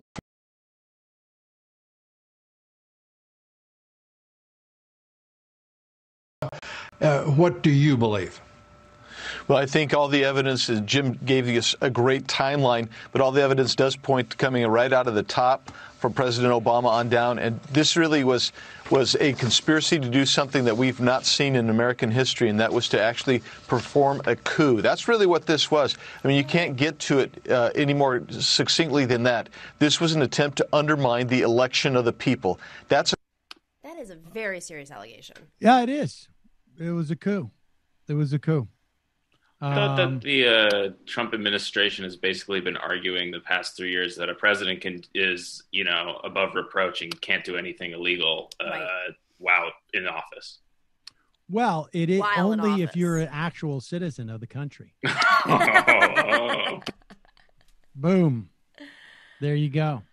I just I have to say, this is, and circling back, we were talking about this earlier. I think this is indicative of their having no theme to attack Biden. Like, what is the value of this politically? It's only for their own base. And if they're worried about their base, and I get that, you're dealing with you're in May.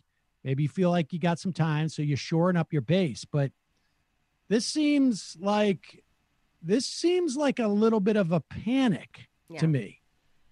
I mean, maybe it's just because this is what Donald Trump wants, and and that's it. And he just needs this for his own sort of mental stability. That makes sense. Like, they're sitting in a room telling him to do certain things. He's like, no, but let's pin it on Obama. He's like, all right, fine, throw it out there.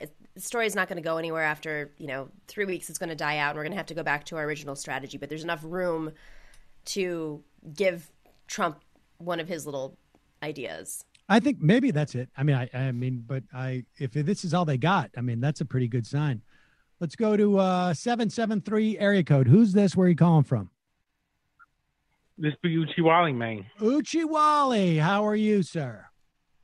Okay. You really hit home with today's interview because I originally called in as Blaine from Chicago, but I was born in the St. Louis area. And the guy you were interviewing made a reference I'm not sure you caught. Did you hear him talk about Homer G. Phillips? No. In what context? No, I don't remember it. He mentioned it in passing. He didn't mention what it was. It's a hospital in the St. Louis area. Yes. The hospital enclosed in 79 or something like that. Yes. It was a very big deal because it was something like 1/3 of black physicians in the country were being trained there at one point. And when it was shut down, it really decreased the access to health care that still hasn't been restored in this COVID time. So you have to wonder if that hospital was still open, if the survival rate for black people in St. Louis would have been a little bit higher. Interesting. Wow. Yeah. Also, I would like to point out there's 4,500 people watching the stream right now and only 991 likes, which is unacceptable. That needs to go up by several hundred before this call is over. Thank you. Thank you. I'll also take a quick stab, if you don't mind. I see a lot of people getting triggered, especially on the Reddit, by you and Michael, supporting the idea of voting for Biden. I'll start off by saying I don't like Biden either. I didn't like Clinton. I didn't like the talk about bringing black children to heel because that's how you treat dogs, not people. Right. And I'm really pissed at Biden because of his support of the bankruptcy bill or co-authorship of it. He's really a horrible politician. And I supported and donated money to Bernie because I don't want people who do things like the bankruptcy bill and his general politics in office. But we're not going to get Bernie on the Democratic ticket. But it looks like we're going to get Biden if his senility doesn't take him out before then. But again, I'll mention a book I'm really a fan of by James Gilligan called Why Some Politicians Are More Dangerous Than Others. And the book's about how when Republicans are in the White House, the country gets worse. And Democrats, no matter their politics, their individual politics, the country gets better. Even middling Democratic policies like the Clintons can result in a much better country. One particular thing I want to point out is that unemployment is a problem that causes wealth inequality because, of course, people who don't have any income have to draw upon what little wealth they have to survive, pay rent, buy food, feed their kids, stuff like that. So the more unemployment a person suffers, the worse inequality gets. And the more unemployment we have, the higher the suicide rate goes, which is sort of obvious, but a point that needs to be made. When you have a Democrat in the White House, what you find is that, what does he say here? The duration of unemployment has been longer in the times that Republicans are in the White House. And it's shorter when Democrats are in. From 1948 through 2003, the Republicans changed the net cumulative increase of 24.6 weeks of unemployment among those who were unemployed. And the Democrats, we saw a net increase of 13.6 weeks, for a net difference between the two parties of 38.2 weeks, nearly 9 months. So in other words, people are on unemployment shorter periods of time when they become unemployed, when Democrats are in the White House than Republicans. And so with that having so many knock-on effects, lifetime decreases in wealth, changes to the suicide rate, I think you've got to look past the fact that Biden is not going to be the guy that we wanted and vote for the guy that's actually going to, cause less people to die. Of course. I mean, I just think this is just, I mean, it's a basic calculation. Right. And, I think if someone is going to not vote for Biden specifically because, and I got to be honest with you, I'm a little skeptical about a significant portion of the people who are saying this, to be honest with you. But if you're not going to vote for Biden, because he's, and look, I'm talking about in the context of a swing state, right? Like, I'm talking because I perceive voting to be a strictly material exercise. And in states where it is quite obvious that Biden's going to win or Trump's going to win, this thinking is irrelevant. I mean, it's irrelevant across the board in many respects. But in a state where it's a swing state, where it's possible that your vote will impact the outcome of the election, the idea that you see voting as a mode of expression, or that it is a means in which to confirm your own personal morality or ethics, is absurd. It's not why you vote any more than you swing a hammer because you want to show that you have, the ability to swing a hammer. No, you swing a hammer to hit a nail and to nail something in. And that is why you vote. You vote for a specific outcome. I don't think that there's anybody who really has spent any time looking at what government does and has spent any time looking at history who could argue that Joe Biden is not going to provide material improvement, a net material improvement to at least one person. I think would be far more than that than Donald Trump. I mean, it's just not, you cannot make that calculation, an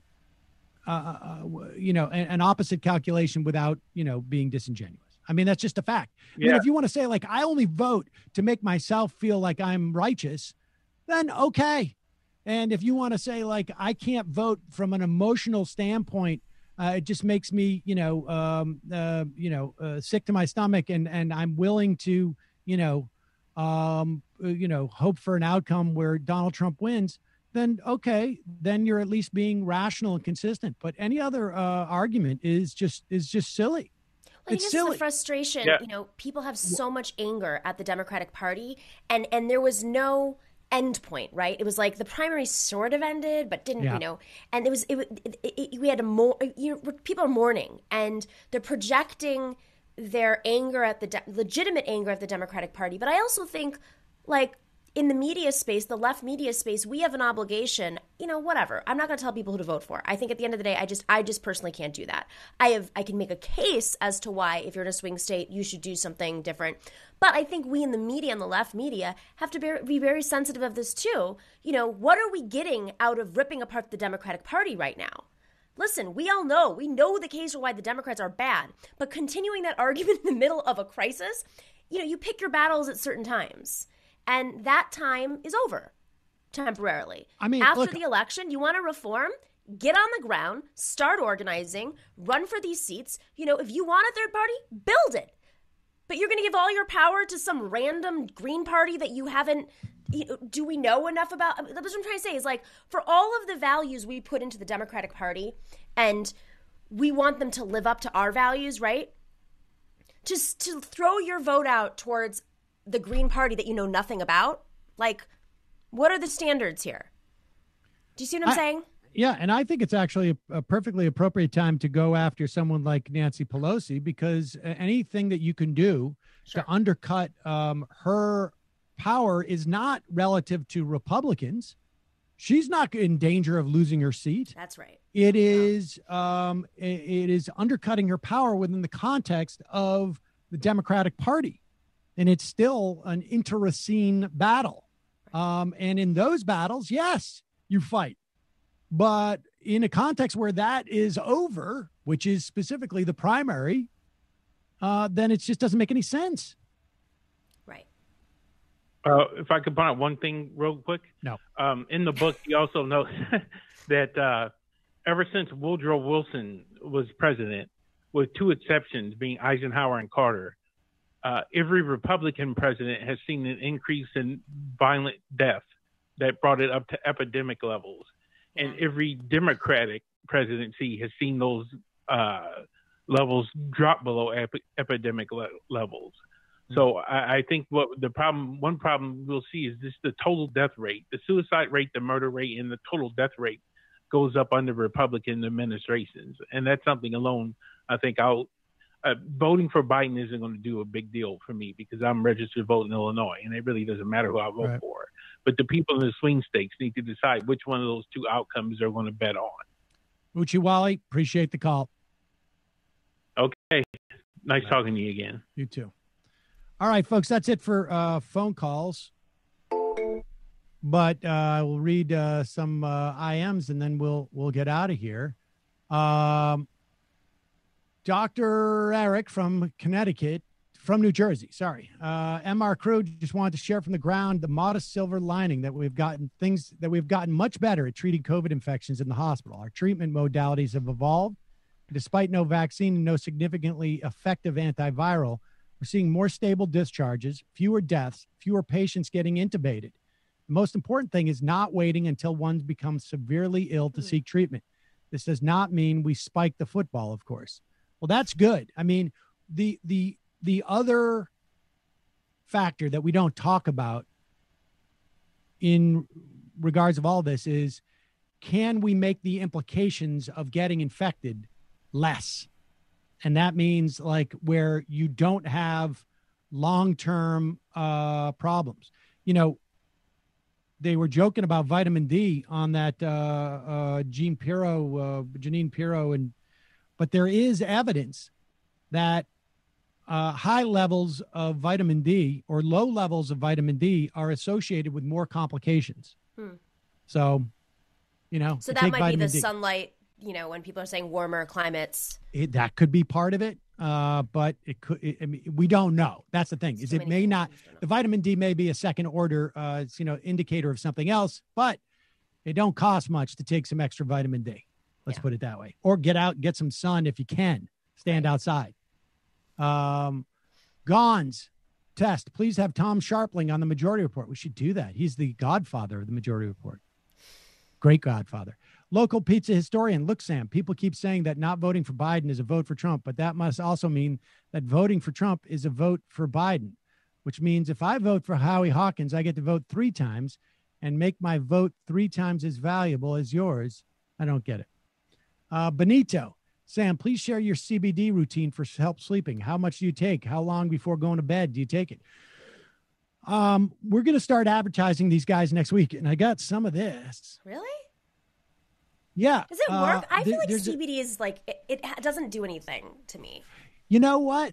Matt was the same way, and Matt has a different perspective now. This stuff is from a farm in Vermont, Sunset Lake CBD. We'll talk more about it, but some of it, I mean, I take the oil, and I've tried it in the past. And what I do now is I take it like 15, 20 minutes before I go to bed. Wow. And I'm sleeping better. I'm not, like it seems to work. And I only take one, I don't know, 3/4 of a dropper. And generally I'm, sort of immune to that stuff. Generally I just like Ambien's the only thing that can knock me out. But I sleep well. Angel, is the argument, this is the argument that won me over with Sam 4 years ago. Your vote isn't about your own conscience. It's about minimizing suffering. That's right. Dad, I don't understand the Trump versus Biden argument. Both of these big, beautiful men would make a fine last American president.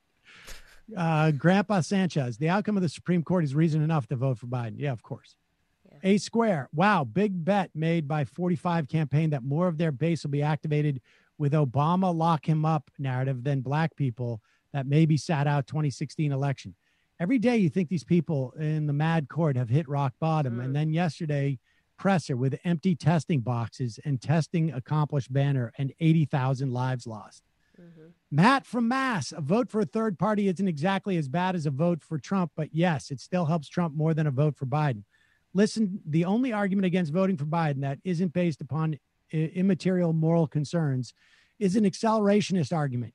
You have to be okay with the possibility that things will get way worse for people before it gets any better. Stop making a personal moral argument against Biden. The left isn't about moral scolding, whatever the right says. It's about improving the material conditions of as many people possible. Also, Sam, you should get Saul to read the Red Walls book. They're sweet. Red Wall. I'll do that. Yes, that's right. And the accelerationist argument, I need to see some evidence. Listen, the Labor Party, let's think about this. The Labor Party would have never had Corbyn as a nominee if there wasn't a coalition, right? Corbyn needed the neoliberal coalition, who kind of threw him under the bus at the end, but, put that aside. He needed them to be able to build a stronger Labor Party. Syriza in Greece needed a coalition of the center European left and beyond and the communists. Some of those factions split off and Syriza wasn't as strong and lost because the communists were angry that XYZ things didn't happen. And they were making a moral argument. And as a result, that moral argument at that moment weakened Syriza, and now you have a right-wing extremist. So ultimately, these coalitions matter at this moment. There is a time where you have that negotiating power. That time is not now. Yep. I mean, we can make negotiations on policies against Nancy Pelosi, but in terms of the electoralism of the presidential primary, I mean, ultimately does come down to a moral question. Are you willing to let children in cages who have COVID be put in other cages in solitary confinement? Because that's what's happening right now. Yes, Obama was, a deporter in chief, but he didn't put children in cages. Foreign agent. So Nomiki went for a drive, which means that she owns a car in New York, no less, and maybe even can afford a private parking space. Sounds like the petty bourgeoisie has infiltrated the majority report. Well, I can say that, A, I don't think you have a car. I do not have a car. B, you are not in New York at this time. And C, you do not have a private parking space. Definitely don't have a private. Let me clarify. I am staying at my grandparents' house in Arizona, and I was driving my mom's 11-year-old Prius around town, which I think we filled up the gas tank when we first got here, and it's still not a quarter. It still has a quarter gas left. So we just do groceries. And I'm the person who drives in the family to go get things. So there you go. But I thought that is like don't we have petty bourgeoisie as like part of our description on our show description? Isn't that? Yeah, I think the infiltration happened a while ago. Oh yeah. I thought it was part of the Genesis. I that's what I thought too, right?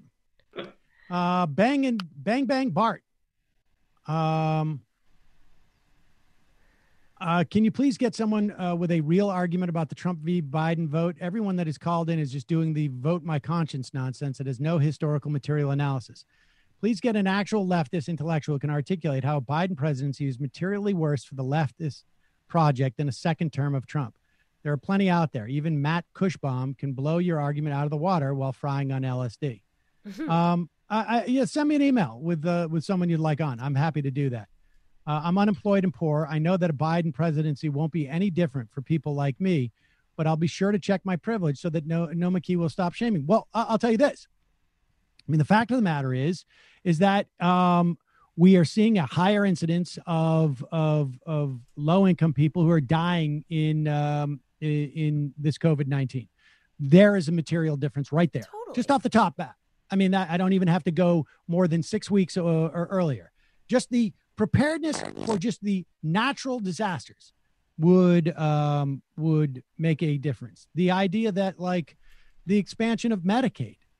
Now, yes, it may not help you specifically, but broadly speaking, there is a net material difference. The most vulnerable members of our society, whether it's nurses being able to continue to have unions at these moments. You know, I will bet you Biden will not be cracking down on the right of nurses organizing right now.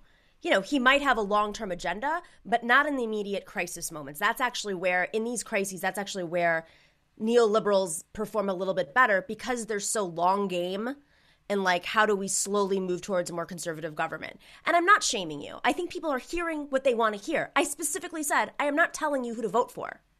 I am making a case as to why this argument needs to be looked at from a different perspective.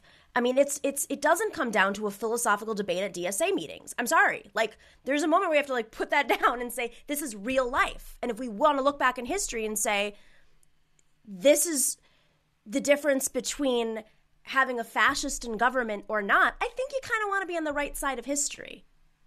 And I want to make something clear. To the extent that anybody is shaming anybody, it is me. I'm shaming. I mean, I don't know if I'm actually shaming, but I'm certainly happy to shame if you want. Colorado guy, for Colorado residents or anyone listening, if you're looking to donate to a food bank that services all, including undocumented Americans, Bienvenidos Food Bank offers emergency food assistance to people in need. Much love, everyone. Stay safe. Jeff from Harris, and Biden is a placeholder for anti-progressive values. I think you should be qualifying that phrase. And I feel like it would be a bit more honest if you folded in the fact that Democrats are subverting the democratic process when you advocate the pragmatics of voting. It's like recycling. It's bullshit. But of course, you should do it. And people who simply wag their finger about its moral imperative do often come across as being full of it. I mean, I'm not making a moral argument. I'm making an argument about the net material benefits.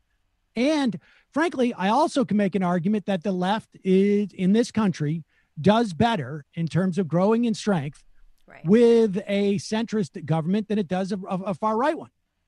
And I base that only on my experience in the past 30 years. But it is a moral argument. The net, it really is. It's materially. Yeah, minimizing suffering, I guess you could make is also a moral imperative. But I just, like, you can't make a materialist argument that Trump is better than Biden. I think this is like, these are the arguments that people are making who just, like, love the game of politics and the competition of politics. And, like, we love it, of course, but there's a moment where you have to step outside of the intellectual conversation and think about the real life consequences and feel the pain, or try to feel the pain of the most vulnerable members of community. Go watch a documentary right now about, I spent like 4 hours down a rabbit hole of the Mexican cartels and how people are being held hostage because they're just being held waiting for their lawyers during COVID, and the Mexican cartels are now using the people being held hostage at the border to get money, kidnapping these members at the border who are being detained, get money from their families in America, or they're killing them. That is what is on the line between being detained for a little bit longer than the Obama administration.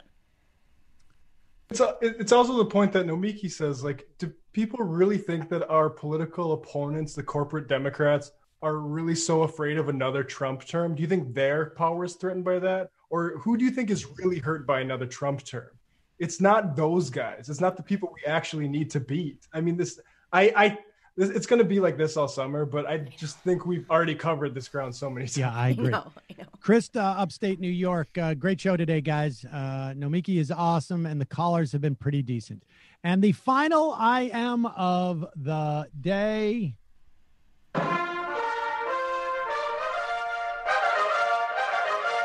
People love this topic. Coach Libling, I'm a Marxist-Leninist who's voting for Joe Biden. Electoral politics is for harm reduction until we build up a proper movement that can actually beat the neoliberal wing of the Democratic Party. The Here, left needs here. Yes, I think that is the best way to put it. The left needs to spend time educating people in their neighborhoods and workplaces and actively infiltrate the Democratic Party at local levels first. Yes. Folks, great way to end the program. Well said. Nomi, as always, a pleasure. Thanks for joining us. Thank you for having me. Everybody else, see you tomorrow. It might take all the strength I got to get to where I want, but I know somehow I'm gonna get there. I wasn't looking when I just got caught between the truth